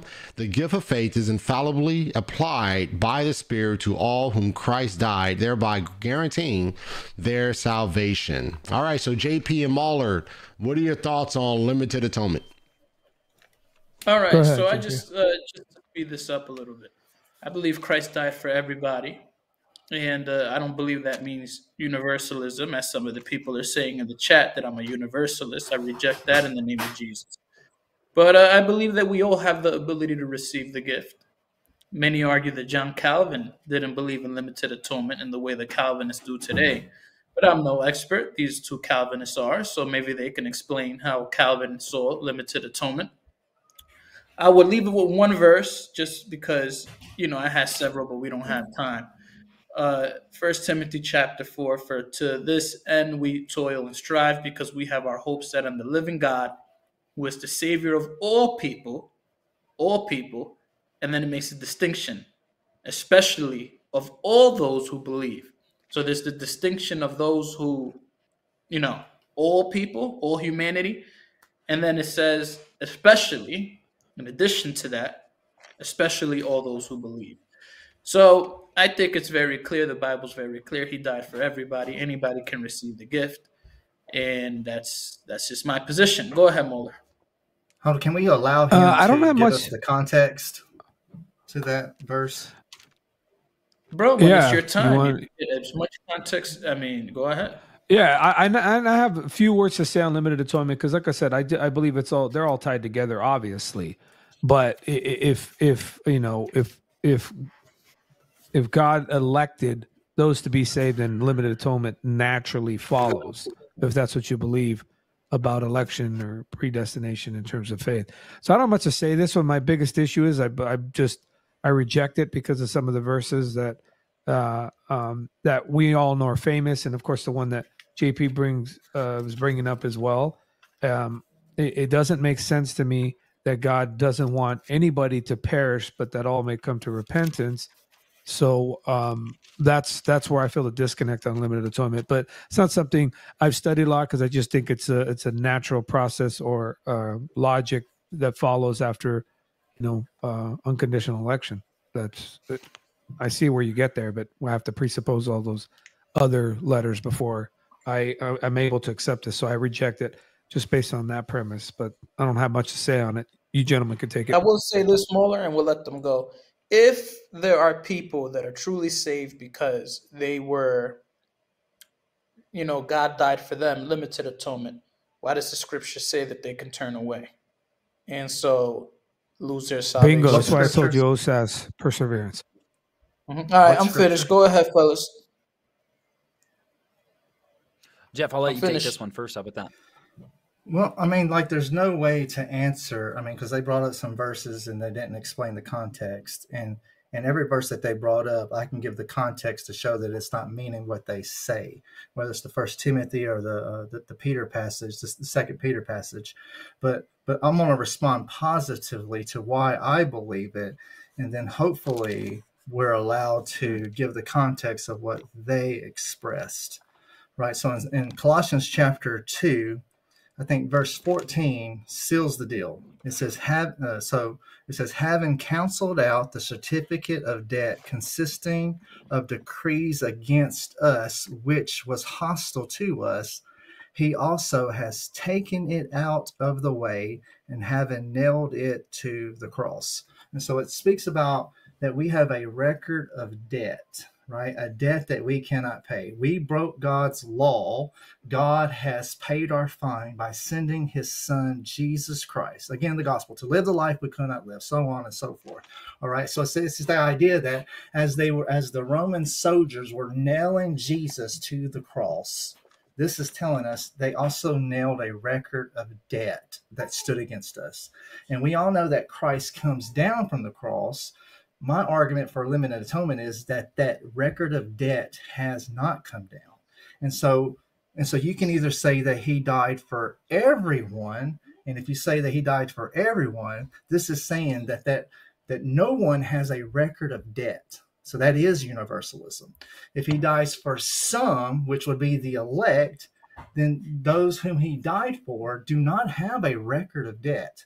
If you say that he died for everyone, the other argument would be that no, he actually didn't die for anyone. He just died, and this record of debt, it doesn't even exist. Nothing was nailed to the cross. But if there was a record of debt, that means that record of debt was paid for.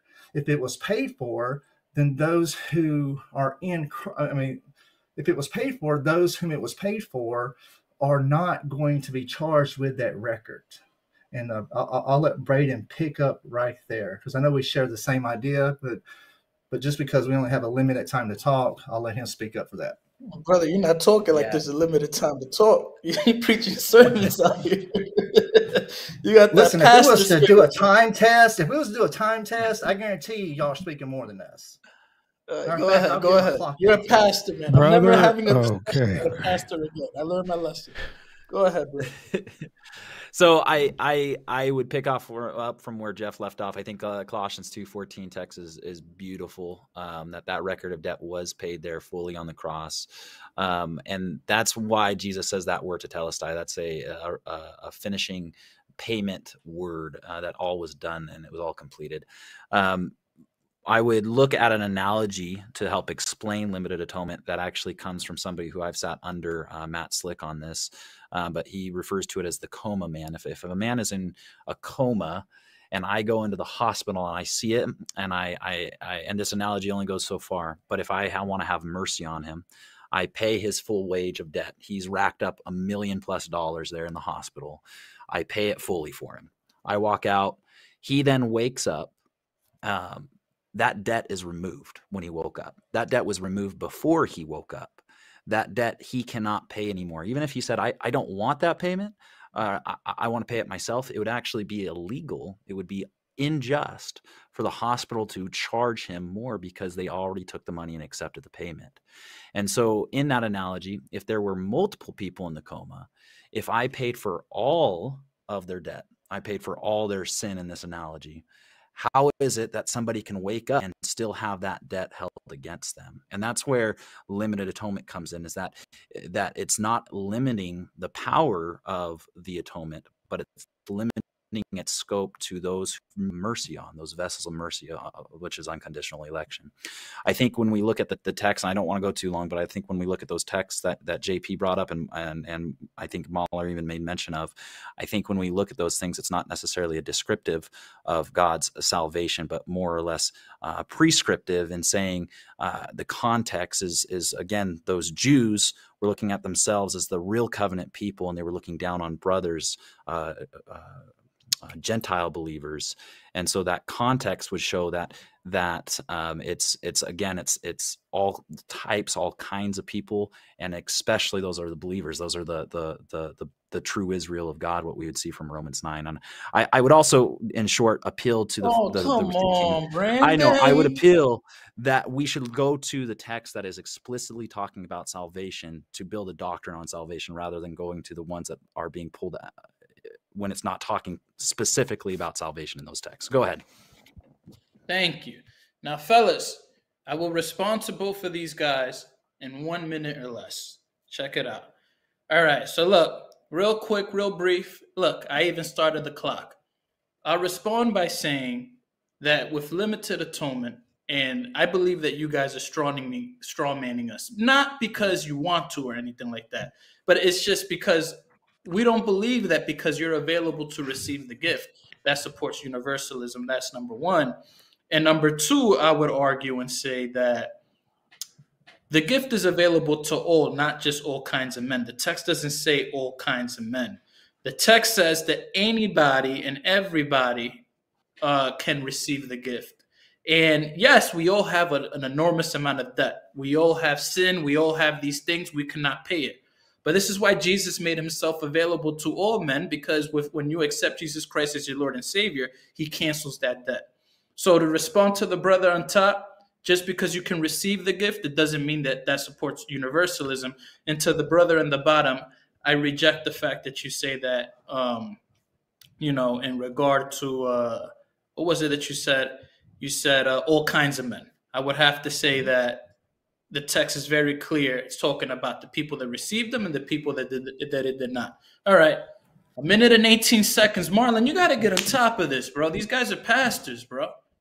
Could someone? I'll just say this real quick. Let me just say this real quick. Just in terms where I'm a little nervous in terms of Colossians chapter 2 is the way you folks are just looking at a metaphor of nailing it to the cross and taking that, fully through to your doctrine and literally nailing it to your doctrine, no pun intended. That's just my only issue, because you have verse 15, and having disarmed the powers and authorities, he made a public spectacle of them, triumphing over them by the cross. Now that didn't happen literally. So some of these things that he's using is metaphorical language, and I don't have an issue with it. Actually. But it still doesn't prove. Limited atonement. So I would just reject that. Go ahead. I would say it definitely did happen literally. Yeah, it did happen literally. It's like when you try to swing a punch at somebody and it comes back and hits you in the mouth. Wait a minute. You're saying that Christ was up there, but Christ was up there nailing sins. He was taking sins and nailing it to the cross? All right, that's what I mean. The Roman soldiers, as they were nailing him to the cross, this is telling us they were actually also nailing a record of debt that stood against us. Okay, but were they actually? You're proving my point. So we have to examine that in light of the metaphor that he's using. And I'm just saying it's not strong enough, in my opinion, to prove limited atonement. I understand what you folks are saying, but if I did that, a lot of scriptures I could really massage them to a doctrine that I don't think by using metaphorical language you can do that. I simply can't. But I hear all we're asking is to deal with the text. If you give us a text and say deal with it, me and him can deal with it. And I'm saying that y'all are not dealing with it. What do you mean? I'm dealing with the text. I utterly reject the idea that nailing it to the cross proves limited atonement. I don't see it. I don't think you. Okay, so I'm saying nailing it to the cross, is that literal? Did he take sins and literally nail the sins to the cross? The record of debt. Or do you have to explain that? Do you have to explain the record of debt? Okay, so then there's debt. So the Roman soldiers nailed it to the cross. That's what I'm asking you. So then this metaphor requires explanation. And I'm simply saying that's what I'm seeing in this text here. You folks keep saying he literally nailed sins or those sins to the cross. You know that's not the case, so then we have to flush it out and explain it. This is not a text that I would go to prove limited atonement. I understand that you believe that if the debt is nailed to the cross. I'm sorry? You don't believe in it, so you wouldn't go to any text to prove limited atonement. Yeah. I believe there's better text to go to prove limited atonement, and let's say attacking the idea of all, because we can concede that all's used in different terms. I would go there, but that's just me. I'm just saying this to me, the language you're going to tell me it didn't literally mean nailing it to the cross in regards to sin. What you're saying is that because Jesus was nailed to the cross, therefore the debt was paid for and it was nailed with him. Metaphorically, you're saying that. I don't believe it's literal. That's all I'm saying. I think it's as literal as what the text allows it. So in 2 Corinthians 5:21, he who knew no sin became sin on our behalf so that we might be made the righteousness of God in him. When he was on the cross, when Christ was nailed to the cross, he was imputed with all the believers' sin, and it was paid there fully. That certificate of debt that was hostile and contrary to me was nailed there. I'm curious, what would you say verse 14 means? But you're saying is that nailing it to the cross, which is Jesus, right? Okay, agreed, got it. But you're saying is that because it was nailed to the cross, this proves a limited atonement. This is your text. You came to this text to show me that. So how is nailing it to the cross prove limited atonement? It's a record of debt, right? Like this is a propitiation. It's an appeasement. Like we can get into 1 John chapter 2, verse 2, right? And so, I agree with all that. This record of debt was paid for. Christ appeased. He is the payment for our wrongdoing. And so whoever this record of debt is for, these sins, they don't have a record of debt anymore. And so if you're saying that he died for everyone, then everyone's sin is paid for. Therefore, when they die and they are cast into hell for not receiving Christ, they're getting punished. The sin, that debt is being paid for twice. Hence the analogy that Braden gave. No, and we're just asking y'all to deal with the text. I reject that because the verse, any text you give us. Yeah, I know, but you're not dealing with it because it says in verse 13, God made you alive with Christ. He forgave us all our sins. So he's saying, and Paul is saying in this particular verse, he's talking to Christians. So I don't have a problem. He's still making the statement. Oh, agreed. But brother, what you're not understanding is you go to nailing to the cross and you're telling me that is an argument that's a defeater or an argument for limited atonement, therefore defeats that Christ died for all. I do not see it because it says that he's speaking to believers. So anybody who will believe in him, that is going to be nailed to the cross or is covered already. Whether you receive it or not is when that is imputed to you. That's just simply the point. But I know you folks already know this. I guess my press back on you though is if the sin that was nailed to the cross, Christ being nailed there, that propitiation that took place, that is when our sin debt was canceled out, and that's what we're getting at. So it's an unbeliever. If Christ died for their sins, when was their sin canceled out? An unbeliever. It's not canceled out as an unbeliever. That's the point. That's why he says he forgave us all our sins. So when Christ got off that cross, he didn't actually finish paying for unbeliever sins? Is those that will come to believe. It's simple as that. So he only canceled out the debt of sin for those that would believe. Any canceled debt that allows you into, because you would agree that nobody can enter heaven unless their debt is canceled, correct? Yeah. Okay. Therefore we agree. Yeah. So for you as a believer, Mauler, when was your canceled debt? When did it take place? I'm saved, so when I accepted Christ. So it did not happen on the cross then, is what you're saying. Okay. My point is if debt was canceled to all those who believe, right? Then that's what has to take place. That's why I don't have a problem when Paul, the very same author, right, talks about the process of salvation. That's why it is by grace through faith. The grace is there for you. You need faith to receive it. No need. The issue. Hairs. Let me hold on. Let me. No, this is where the hairs though do get split on this though. Well, let me speak. I haven't talked for almost an hour, and you guys have been talking for years. So let me speak. Where I say that you guys are splitting hairs is you guys are trying to get with technicalities. Our view is very simple.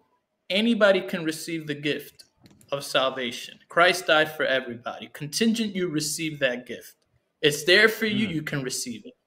Now, if you don't receive it, if you don't receive the gift that Christ paid in the cross for you, which is, dying, becoming sin for us, then it won't be activated. So either you accept it or you don't. If you don't accept it, that's on you. So I think it's very simple. Either you accept it or you don't accept it. The technicalities of it's the same thing he says in Ephesians. Limited atonement, though, is not talking about when somebody accepts something, though. What we're talking about is propitiation, when Christ took the wrath from the Father on the cross. When it says in here, having canceled out the debt, the certificate of debt, that was before anyone believed in Jesus Christ. That was before I believed in Jesus. Okay. And it's saying my sin, the believer me, before I believed, that sin was canceled there on the cross for me before I had the faith. Yeah. If it is a gift, it's a gift that must be received. So are you telling me when somebody receives the okay, then if you agree that it has to be received, then that means the gift is there, and upon receiving it is when receive Christ. Okay, I understand that you receive it. I understand that you agree with receiving it. The issue is that Christ died for all, right? For all. Those who receive it receive that cancellation of debt. Why? Because the very same author says that you'd have to explain why the very same author is explaining a different process in Ephesians chapter 1. He's talking about the Holy Spirit guaranteeing, placing a deposit for us to So this is what I want the people that are watching.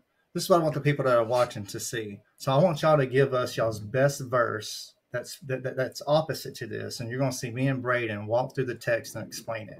And I want them to see that y'all did not do brother. We're not going to do that. We're not going to do that. No, I want you to actually walk to the text, and we'll explain it. Okay, we'll give you a bunch of text. That's not what we're going to do here. So if you're telling me that we don't have the best text for limited atonement, you brought us to Colossians chapter 2 to prove limited atonement. Give me your best argument against it. Okay, I already given you the best argument. Christ died for all. So do you believe Christ died for all or not? Give me a verse. So you don't believe Christ died for all, correct? Correct. So now you want to get verses. So we're gonna do this now. Okay. Well, I mean, we've been. So I'll give you a bunch of them. I'm gonna see you walk through all of them, and when you do, all right, hold on. We're talking over each other. Let's try to keep it cool. All right, Mauler. Well, I mean, nothing's getting done. Okay, all right, Mauler, you say you're going to give him some verses. Let's throw some verses out. Right, but are we moving on from a verse? But we can move on from limit to this to the other points because we're not going to. Not yet, because we have 9 minutes left, and then we're going to combine. All right, 1 John chapter 2, 1 John chapter 2, verse 2, and that verse right there, you're going to explain to me how that's not possible, and limited atonement refutes it. Go ahead. Right. Correct.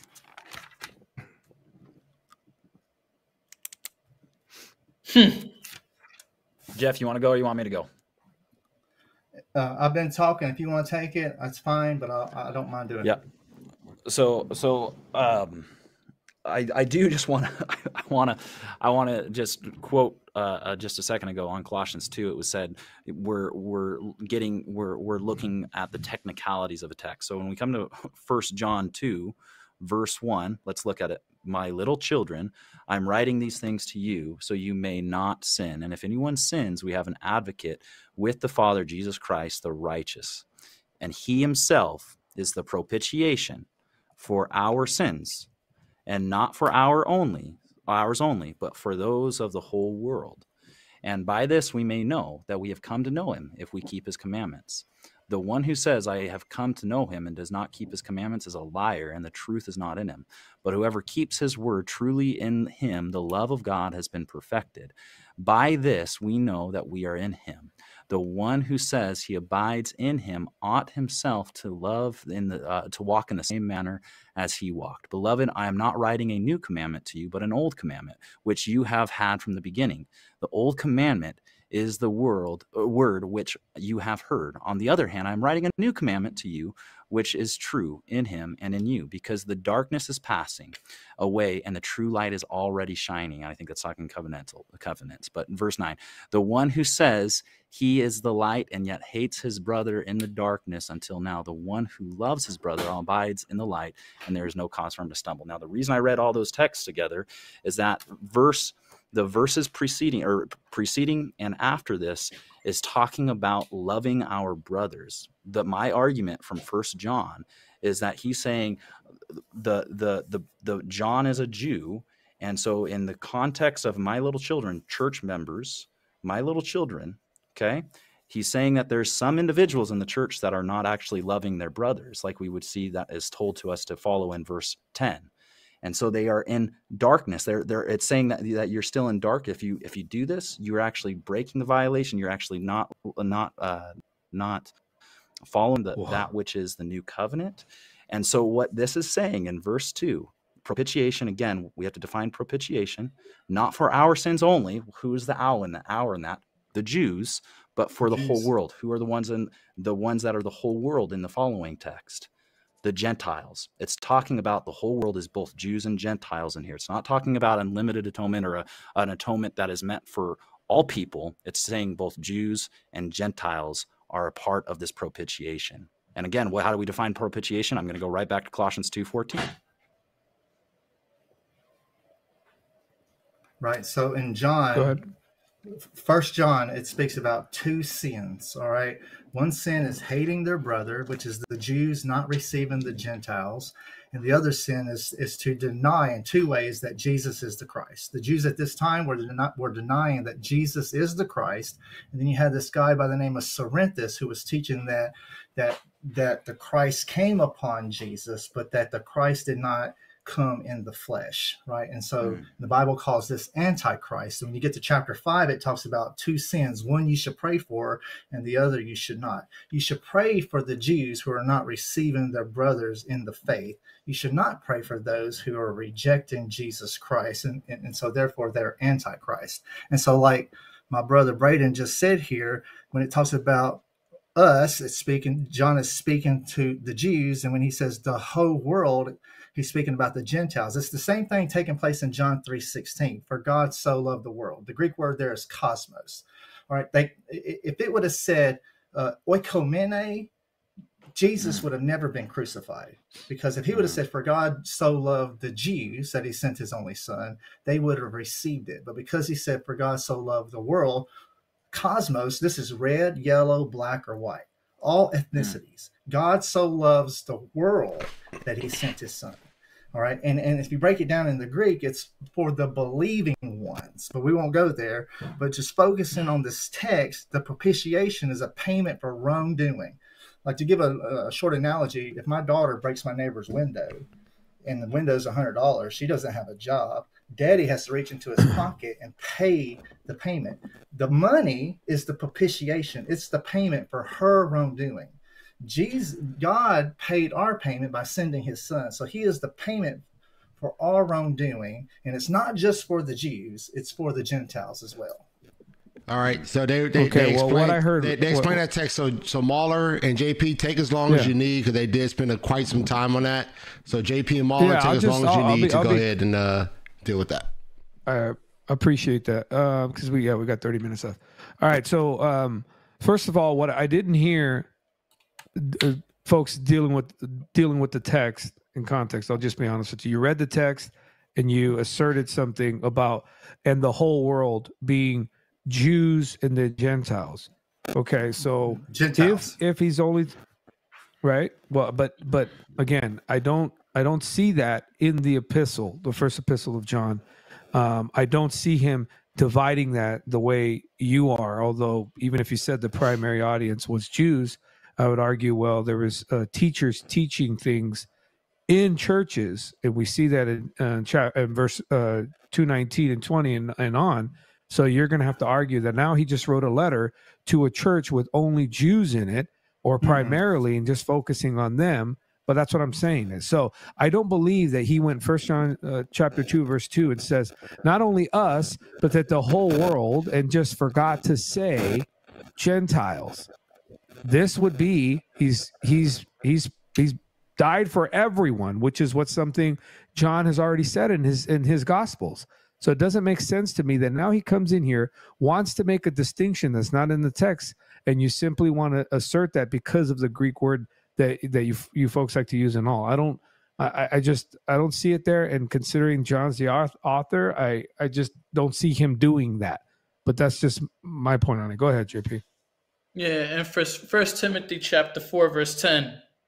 Again, I didn't see any. I didn't hear anybody refute. Again, they asserted We into the can. text. Brother, when you went in a soliloquy for almost 15, 20 minutes, did I interrupt you once, bro?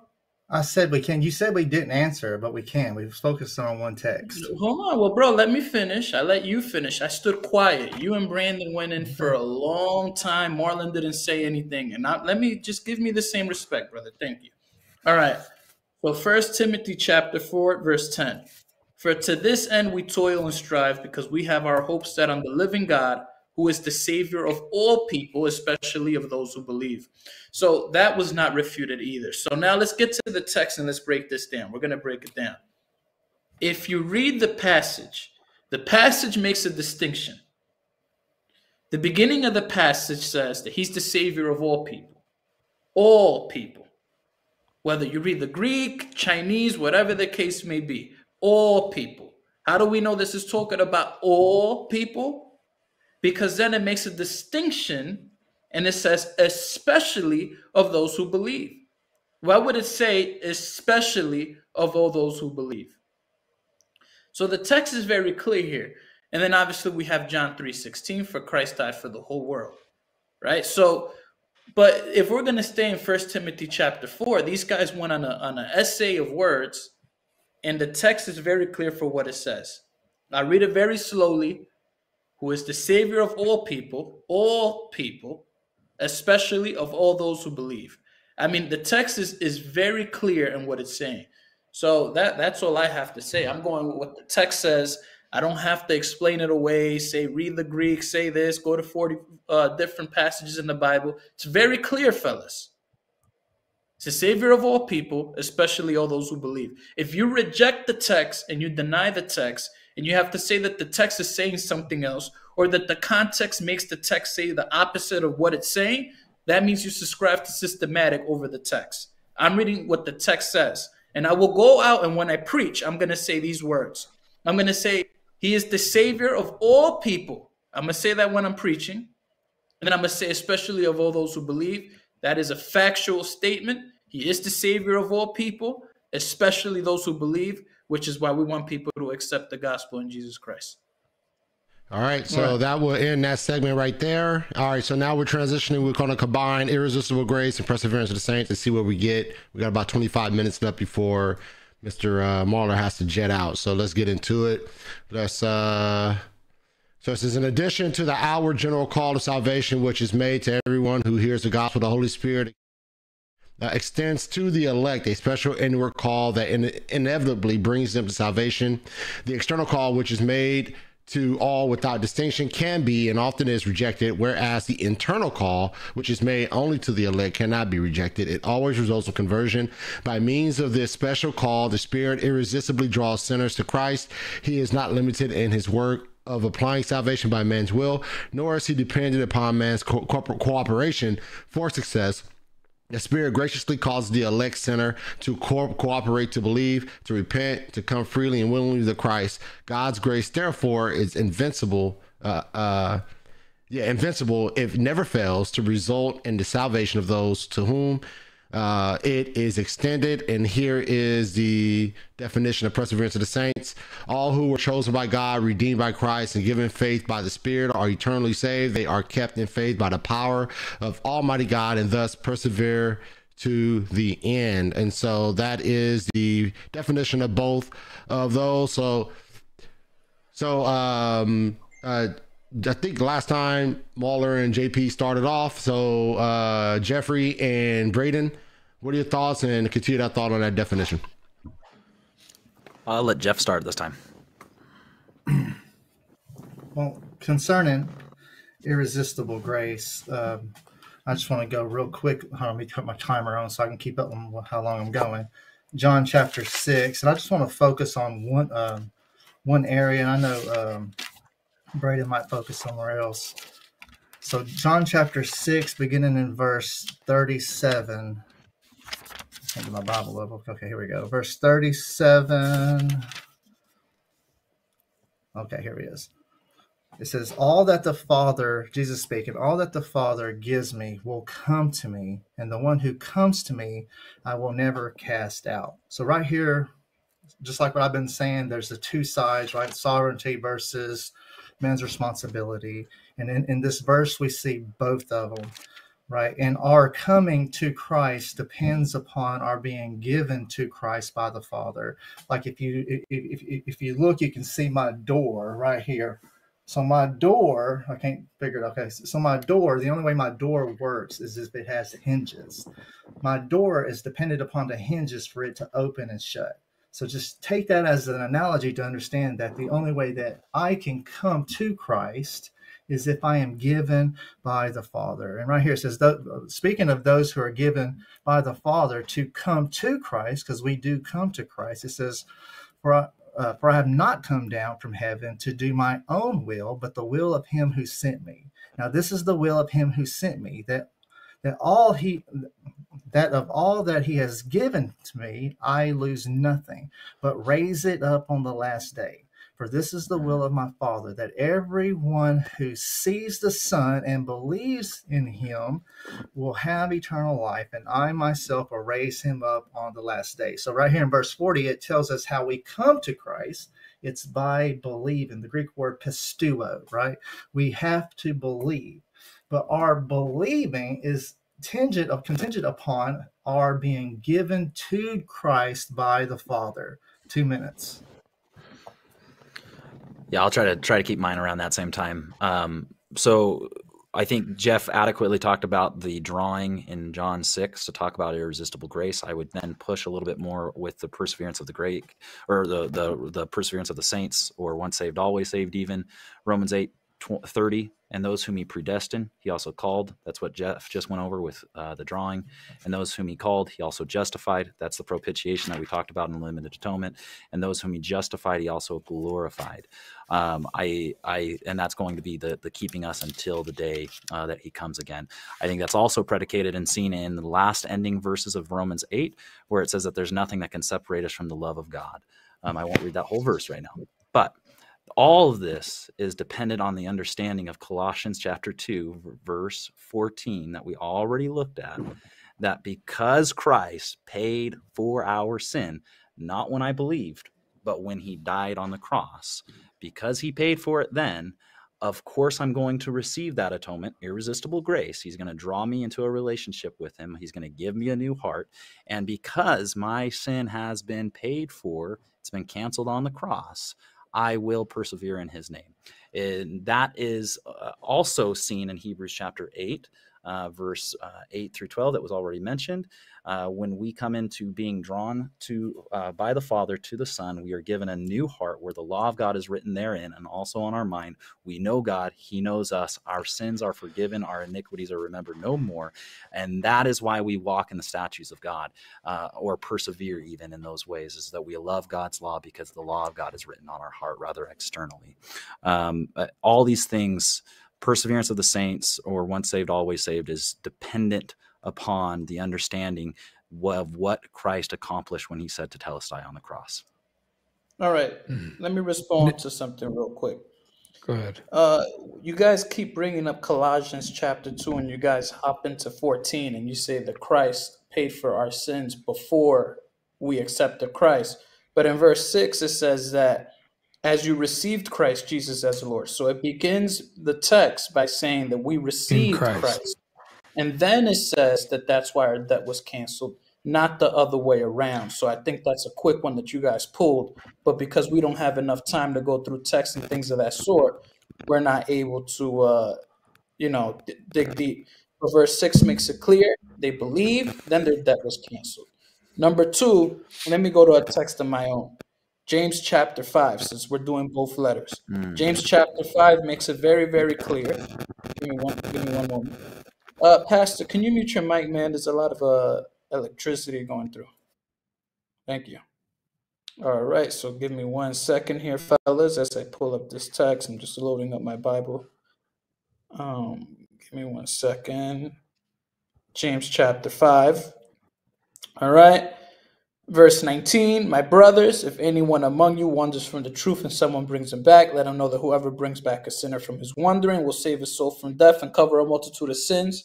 Here we have people that are brothers. They're in the truth. They need to be brought back. It doesn't say they were never saved to begin with if they end up, if their soul ends up going in death. So there you have that. And then with the text with John, Mauler's going to break those down.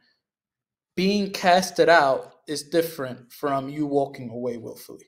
James chapter 5 says that if you wander away from the truth, me wandering away from something is different from me being casted out. All right, Mauler, go ahead. Yeah, so I'll deal with the text in John chapter 6. So you can pay attention to the text. In John 6, actually, we can start in 35. It said to them, I am the bread of life. He who comes to me shall never hunger, and he who believes shall never thirst. But I said to you that you have seen me, and yet do not believe. Then 37, all that the Father gives me will come to me. And the one who comes to me, I will by no means cast out. So it's clear if you read this verse, 44, which would be the other one they couple it with, and then, of course, 45, that in order for you to be given to the Son, the Father gives to the Son, verse 36 solves that for you. These folks were not being given from the Father to the Son because they didn't believe. If you believe, you're given from the Father to the Son. It's pretty simple. And how do we know that? Because in 44, he's speaking to the Pharisees. How do we know he's speaking to the Pharisees? Because 41 says, the Jews then complained about him. That's the religious elite. Then he's speaking to the Jews now, a different audience, and he says something different. No one can come to me unless the Father who sent me draws him, and I will raise him up at the last day. Then he tells you how it is that these that believe come to know about God and are drawn to the Son. 45. And it is written in the prophets, and they shall all be taught by God. Therefore, everyone who has heard and learned from the Father comes to me.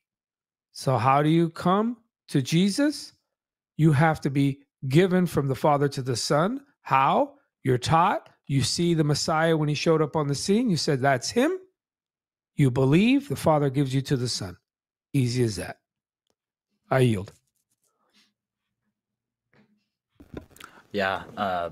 So to answer, first of all, JP's text in James chapter 5, verse 19, my brothers, if any among you stray from the truth and one turns him back, we have to remember, again, JP reading it in English, and I do agree with you, we should be able to understand these things in English. James 1:1, or James 1, 1:1, to the 12 tribes who are in the dispersions. These are Jewish converts who have come to be in the new covenant, and now they're turning back to go back to Jerusalem. That's what the whole book of Hebrews is trying to tell somebody not to do. That you're in Christ. Christ is the better. He's the fulfillment of all those things that the temple, the sacrifice, and the priest were pointing towards. And so in Hebrews, it says that if you turn back, that you're actually trampling underfoot the blood of Christ, that you're actually not really saying that you believed in the new covenant like you did. James chapter 5:19 is talking about those that are turning back. And so it's saying, plead with your Jewish brothers to not go back to Jerusalem. Okay, wait a minute. And what if, and what happens? What happens if they do go back? If they do go back, it means that they were never a part of the new covenant. Yep, no, that means that they were not in the new covenant. It calls them brothers, and they were in the truth. Yeah, because every time that Peter and Paul talk about somebody, they always say on the side of grace. It says they were in the truth, therefore they need to be brought back. So what if they don't come back? So was James a Jewish person? Bro, read the rest of the text. What happens if they don't come back? James was an ethnic Jew. That's why he calls them my brothers. He says, my brothers, my Jewish brothers. They're not Christians? Oh. He's saying that if they are Christians, they will stay. If they are Christians, no, it doesn't say that. It says that if they don't come back, their soul ends up in death. Again, we're looking at a text and its application. As a pastor, if somebody started to turn away from having faith in Christ, I would try to plead with them to not turn back. It says they're in the truth. Not to turn away. Excuse me. What's that? It said James chapter, but the text says they're in the truth. It doesn't say they weren't in the truth. It says not to turn from the truth and to turn him back. So which means they were in it. when we look at other more clear texts that talk about, like, Oh no, this is very John clear, chapter bro. 8. No, yes, This it is is. It very is very clear. But it Yeah, it also says if says somebody's that in the faith and they turn away from that faith, their soul will end up in death. And it says they were in the faith, they were in the truth, therefore they need to be brought back. But I'll let you finish. Go ahead. I don't think you responded to this accordingly. Yep. Go ahead. Yeah, all I'm saying is that this is speaking in the context of what the whole book of Hebrews was written for, and that was to encourage the person, the Jewish person, that even though they're being persecuted and kicked out of Jerusalem, they are still in the better. They are in the new covenant. They are in Christ. And so that's what James, Hebrews, which I'm saying is written by Luke, by a sermon of Paul, they're always siding on the side of grace and saying, turn back, turn back, turn back. And I think that's a very biblical way to talk. It doesn't undo limited atonement. It doesn't undo perseverance of the saints. I would push back on John chapter 6, though. Bro. I think it's just the logical conclusions from all the texts that we've looked at. And I think that's also predicated on James chapter 2. I would say that James chapter 2, if they turn back from the blood of Christ, did they actually have a living faith or a dead faith? Again, we know somebody based off their fruits if they actually have a living faith. A living faith would say that they would stay there as a new covenant member. No, So they again, did have a still living looking at the faith. same text. How do you know that they had a living faith? Because they were in the truth. When someone comes to your church, are they in the truth? Otherwise, the text. When someone comes to your church, are they in the truth? They can or they might not right? be. But if they're in the truth, they're in the truth because they are in the midst of where the truth is being taught. This text is about people who are in the truth, not people who are possibly not or not in it. When I have an unbeliever come to your church, they're in the truth. Yeah, but does your unbeliever? No, wait a minute. Is that unbeliever that comes to your church? You're telling me their soul is saved from death because there's a consequence to them coming back. Not. That's what ties them as a believer. But they are partaking in what's taking place in the new covenant. They are being. I know, but their soul is not saved from death, though. That's the issue. Saying these particular people. No, but these particular people, their soul is being saved from death. Therefore, your argument would be if an unbeliever comes to your church, you're placing them in the category where their soul is saved from death. No, I didn't say that. That doesn't make any sense. No, so we know it's a Christian because their soul is saved from death. What do you mean?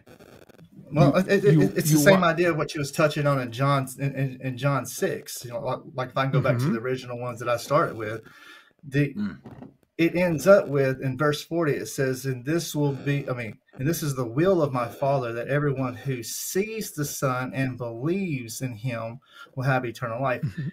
You're saying that our believing is how we're given to the Son, but that's not what the text says. Absolutely. It says all that the Father gives me will come to me, and our coming to Him is believing, right? But in 636 it says they don't believe. Therefore, 637 says all that the Father gives me. That means you have to believe in order to be given. All that the Father gives him will believe. He's saying that they don't believe because they haven't been given by the Father. Same thing takes place in John chapter 8. Okay, wait a minute. Hold on. You just said something. You said all that the Father gives me will believe. It doesn't say that. Doesn't say that. Doesn't say that. You just made that up. You said all that the Father gives will believe. No, that's your assertion. No, brother, you just asserted that. It's not in the text. Don't quote the text that way. I wouldn't do that. It's in verse 40. No, it's not in verse. Okay, listen. You just quoted 37. You quoted 37 this way. You said, all that the Father gives me will believe. It doesn't say that. Will come to me, and our coming to Him is our believing. How do we come to Christ? It's by believing. I argue that 36 says that they didn't believe. Now he's talking about the process of believing. So all that the Father gives me will come to me. Why? Because you can go to 44 and 45 to flesh it out. So you and I disagree. But I'm saying is don't quote the text that all that the Father gives will believe, because that's not what the text says. You're asserting that will come to me is the initiation of belief. Come to Him. How did you come to Christ? Did you come to Him by not believing or believing? Okay, well, first of all, the process Jesus draws all men, John 12:32. So we can talk about this context. The point is, you quoted the text this way. This is how you quoted it. All that the Father gives me will believe. It doesn't say that. If I said that, I didn't mean to. If I said that, I didn't mean to. No problem. I thought you were. All that the Father gives me will come to me, And verse 40 tells you how we come to him, and that is by believing. So it does not hurt to assert the word there. And Mauler, you're saying that your believing comes before the drawing. Is that correct?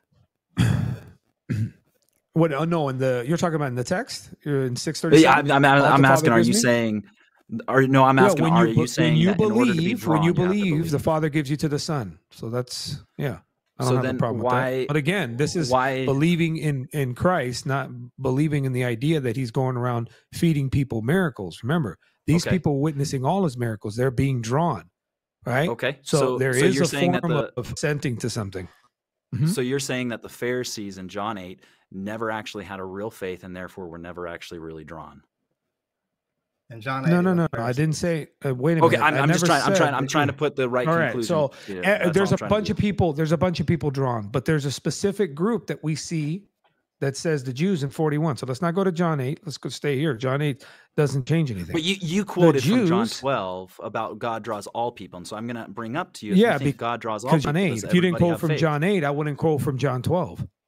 No, I don't need to go. I don't need to go to John 12. I don't know. I just stay right here. Let's just stay here. Okay. So if we're going to stay right here, John 12 about God drawing everybody. I know, because you brought up John 8. Did you not bring up John 8? I brought up John 8 after you brought up John 12. Oh, okay. So then I brought up John 12 in response to him saying the Father draws. Yeah, because the process. And you said he draws all people. Correct.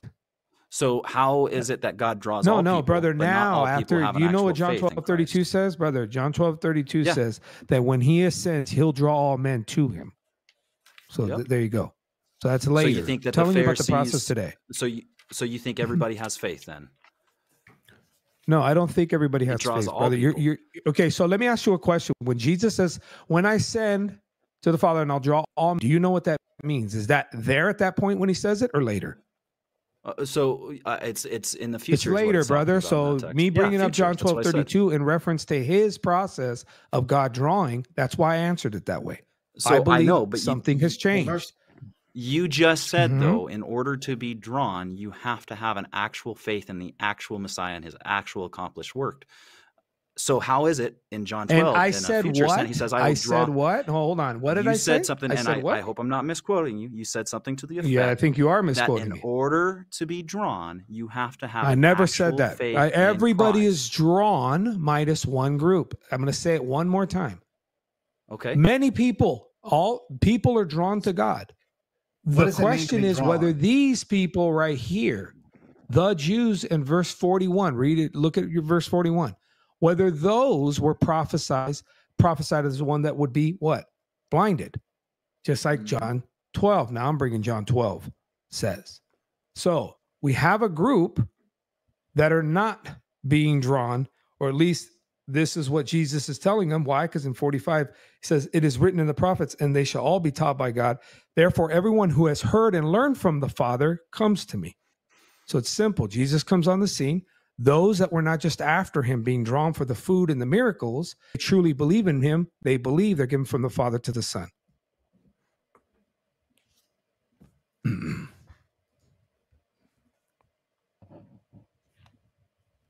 I really don't know where to take it from here. I don't feel like our questions are being answered. Oh, don't worry, He misquoted John 12.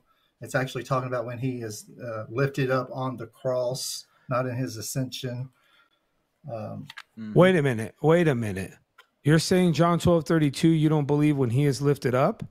You think that when he is placed on the cross? That's on the cross. Listen. It says, and if I am lifted up from the earth, I will draw all men to myself. But he was saying this to indicate the kind of death in which he was about to die. So the lifting up is him being hung on the cross. Okay, so if he's lifted up and hung on the cross, you're telling me at that point he's drawing all men only in that point, or in the future? That is the institution of the new covenant, the everlasting covenant. Yeah, well, I would disagree. But you're disagreeing with we don't have it. You have been. Okay, what do you mean? It's read the scripture again. Read the scripture again. Okay, verse 32. People can come to their own conclusion. Yeah, verse 32. And if I am lifted up from the earth, will draw all men to myself. But so it wasn't from the earth. Hold on. It gives the commentary. Verse 33. but he was saying this to indicate the kind of death by which he was about to die. Okay. So then if he's lifted up, right? On the cross. On the cross, let's just say I go ahead and agree with you. He's going to draw all men unto him. So is it only in that moment that he's doing it? Only when he's lifted up on the cross, he's drawing all men? That's when it begins. That is the begins. central point. Got it. So is he drawing? Hold on. Is he drawing men today? Yes. Absolutely. Or no? Absolutely. All right, then. So we agree, regardless if you think, okay, but regardless, if we agree on the lifted up, you think it's just up to the cross, and I think lift all the way up. You was misquoting, okay? Like you told me earlier. Okay, that's not misquoting it. That's your interpretation of it, because I just asked you, does the draw only stop right when he's lifted up on the cross? You said, no, it begins. That means it continues. Great. So you and I agree. We don't have an issue with that text. But the issue that I'm taking with this is that if you're saying that even in James 5, there were people that had faith in Christ, their sins were paid for, they had the righteousness of Christ covering them, they had the sin debt canceled years prior, right? If we're saying that they're turning away and losing those things, then John 6, verse 40 doesn't work. That means that they were drawn and they were not raised up on the last day. All right. Who was drawn? Go ahead. Believers are drawn. So the contingency here is, right, as Romans 11, that you have to continue in the kindness, which is why I brought up Romans 11. Otherwise, you'll be cut off. Unless you're prepared to say the people that are cut off are going to make it to heaven anyways, that doesn't work. So you're saying John 6 doesn't work with James chapter 5. If your interpretation is correct, your interpretation doesn't work with James chapter 5. And it doesn't work with Romans 11, because Romans 11 says you can be cut off. And if you're cut off, you're not going to be saved unless you believe cut off people are saved. But contingent that you continue in the kindness, then you'll be saved. James chapter 5 is very clear. You can't get around this. It says, brothers, people that are in the faith, you have to be brought back to that faith. That saving faith that you were a part of, you need to be brought back to. And if you're not brought back to it, your soul ends up in death. So if I can give you a verse where it clearly calls Jews brothers, where Paul clearly calls Jews doesn't brothers. matter, bro. Whatever that, whatever. If I can give you a verse where Paul clearly calls Jews brothers, would you forsake that interpretation? From the truth wanders from the truth. That truth saved them. They were in it. Hence why they have to be brought back.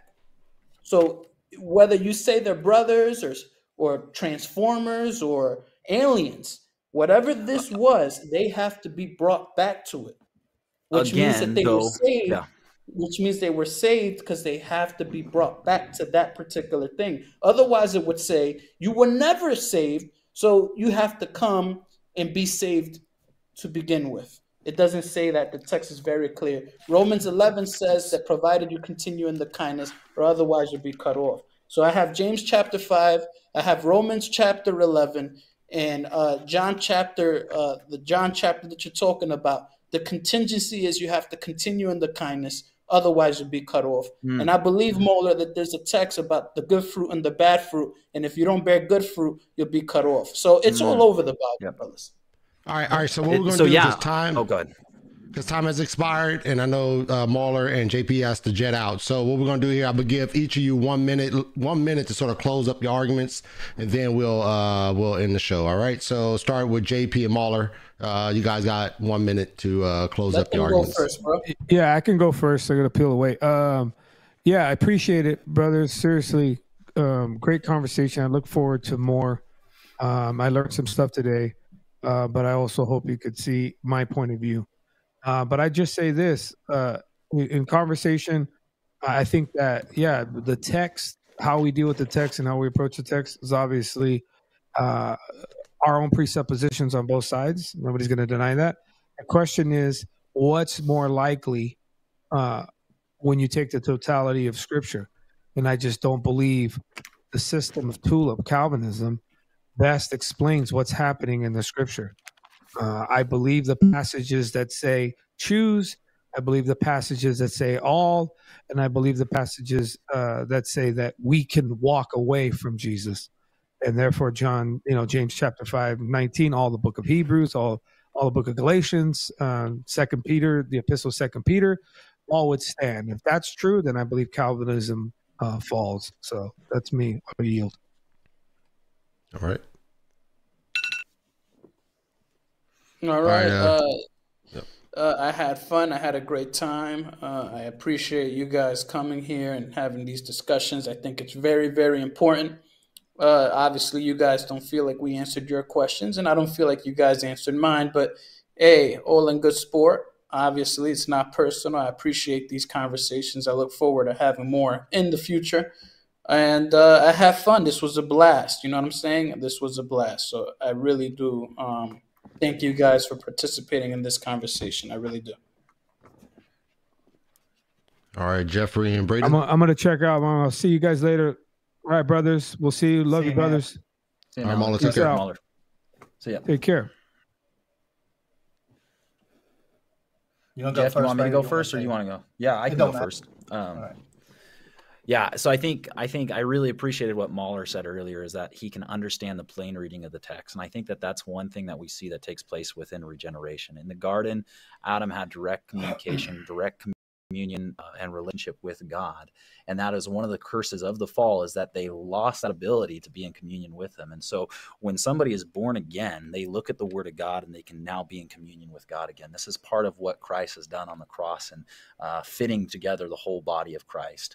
And so again, I think that what we've shown is that in order for the atonement to make sense, it has to be in light of Christ dying purposefully for his elect, I think.